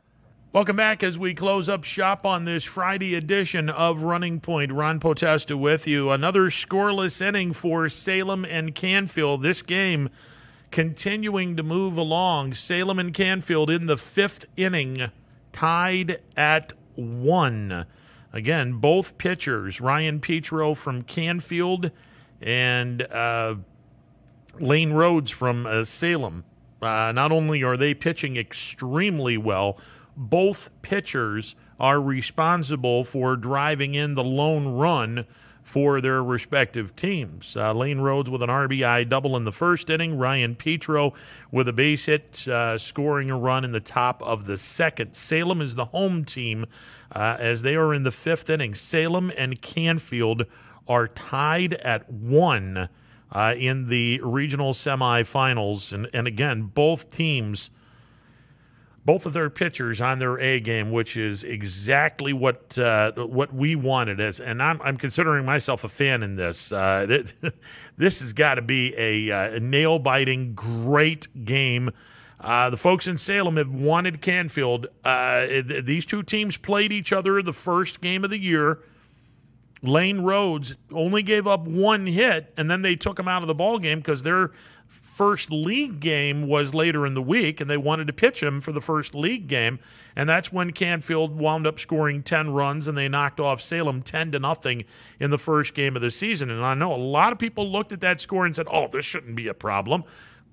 That's the backstory on that. Lane Rhodes only gave up 1 hit the first 4 innings against Canfield.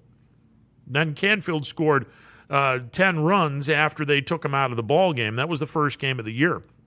Right now they're tied at 1, and ain't nobody getting taken out of this ball game until 125 pitches come to fruition. The other game going on, they're in the 5th inning. Warren JFK leads Columbia Station 7-1. So JFK is looking really good. Again, barring a disaster, Warren JFK looks really good to advance to the regional championship tomorrow. And they could very well be facing the Matthews Mustangs. They will be taking on Tiffin Calvert at 4:30. If Tiffin Calvert wins that game and JFK hangs on for their victory, the regional championship game would be played in the west end of Cleveland in Strongsville. However, if Kennedy and Matthews were to both win the regional championship game, from what I understand, it would be played in the Mahoning Valley. They're just trying to figure out the official word on where they would play the game. There are a couple of alternatives, a couple of spots. Salem has scored a run in the top of the 5th inning. They lead Canfield 2-1 going into the bottom half of inning number 5. Quakers lead Canfield 2-1 going into the bottom of the 5th inning. Or I should say Salem's still batting in the bottom of the 5th inning. Keep in mind, it is Salem is the home team. So Canfield is now down 2-1 and down to their final 6 outs as it's a 7-inning game. So Salem has taken a 2-1 lead, still batting in the bottom of the 5th inning. Quakers lead Canfield 2-1. That's how we're going to leave it. Power Hour is coming up next. Enjoy your weekend. We're back on Monday. Anthony and I, noon to 3 on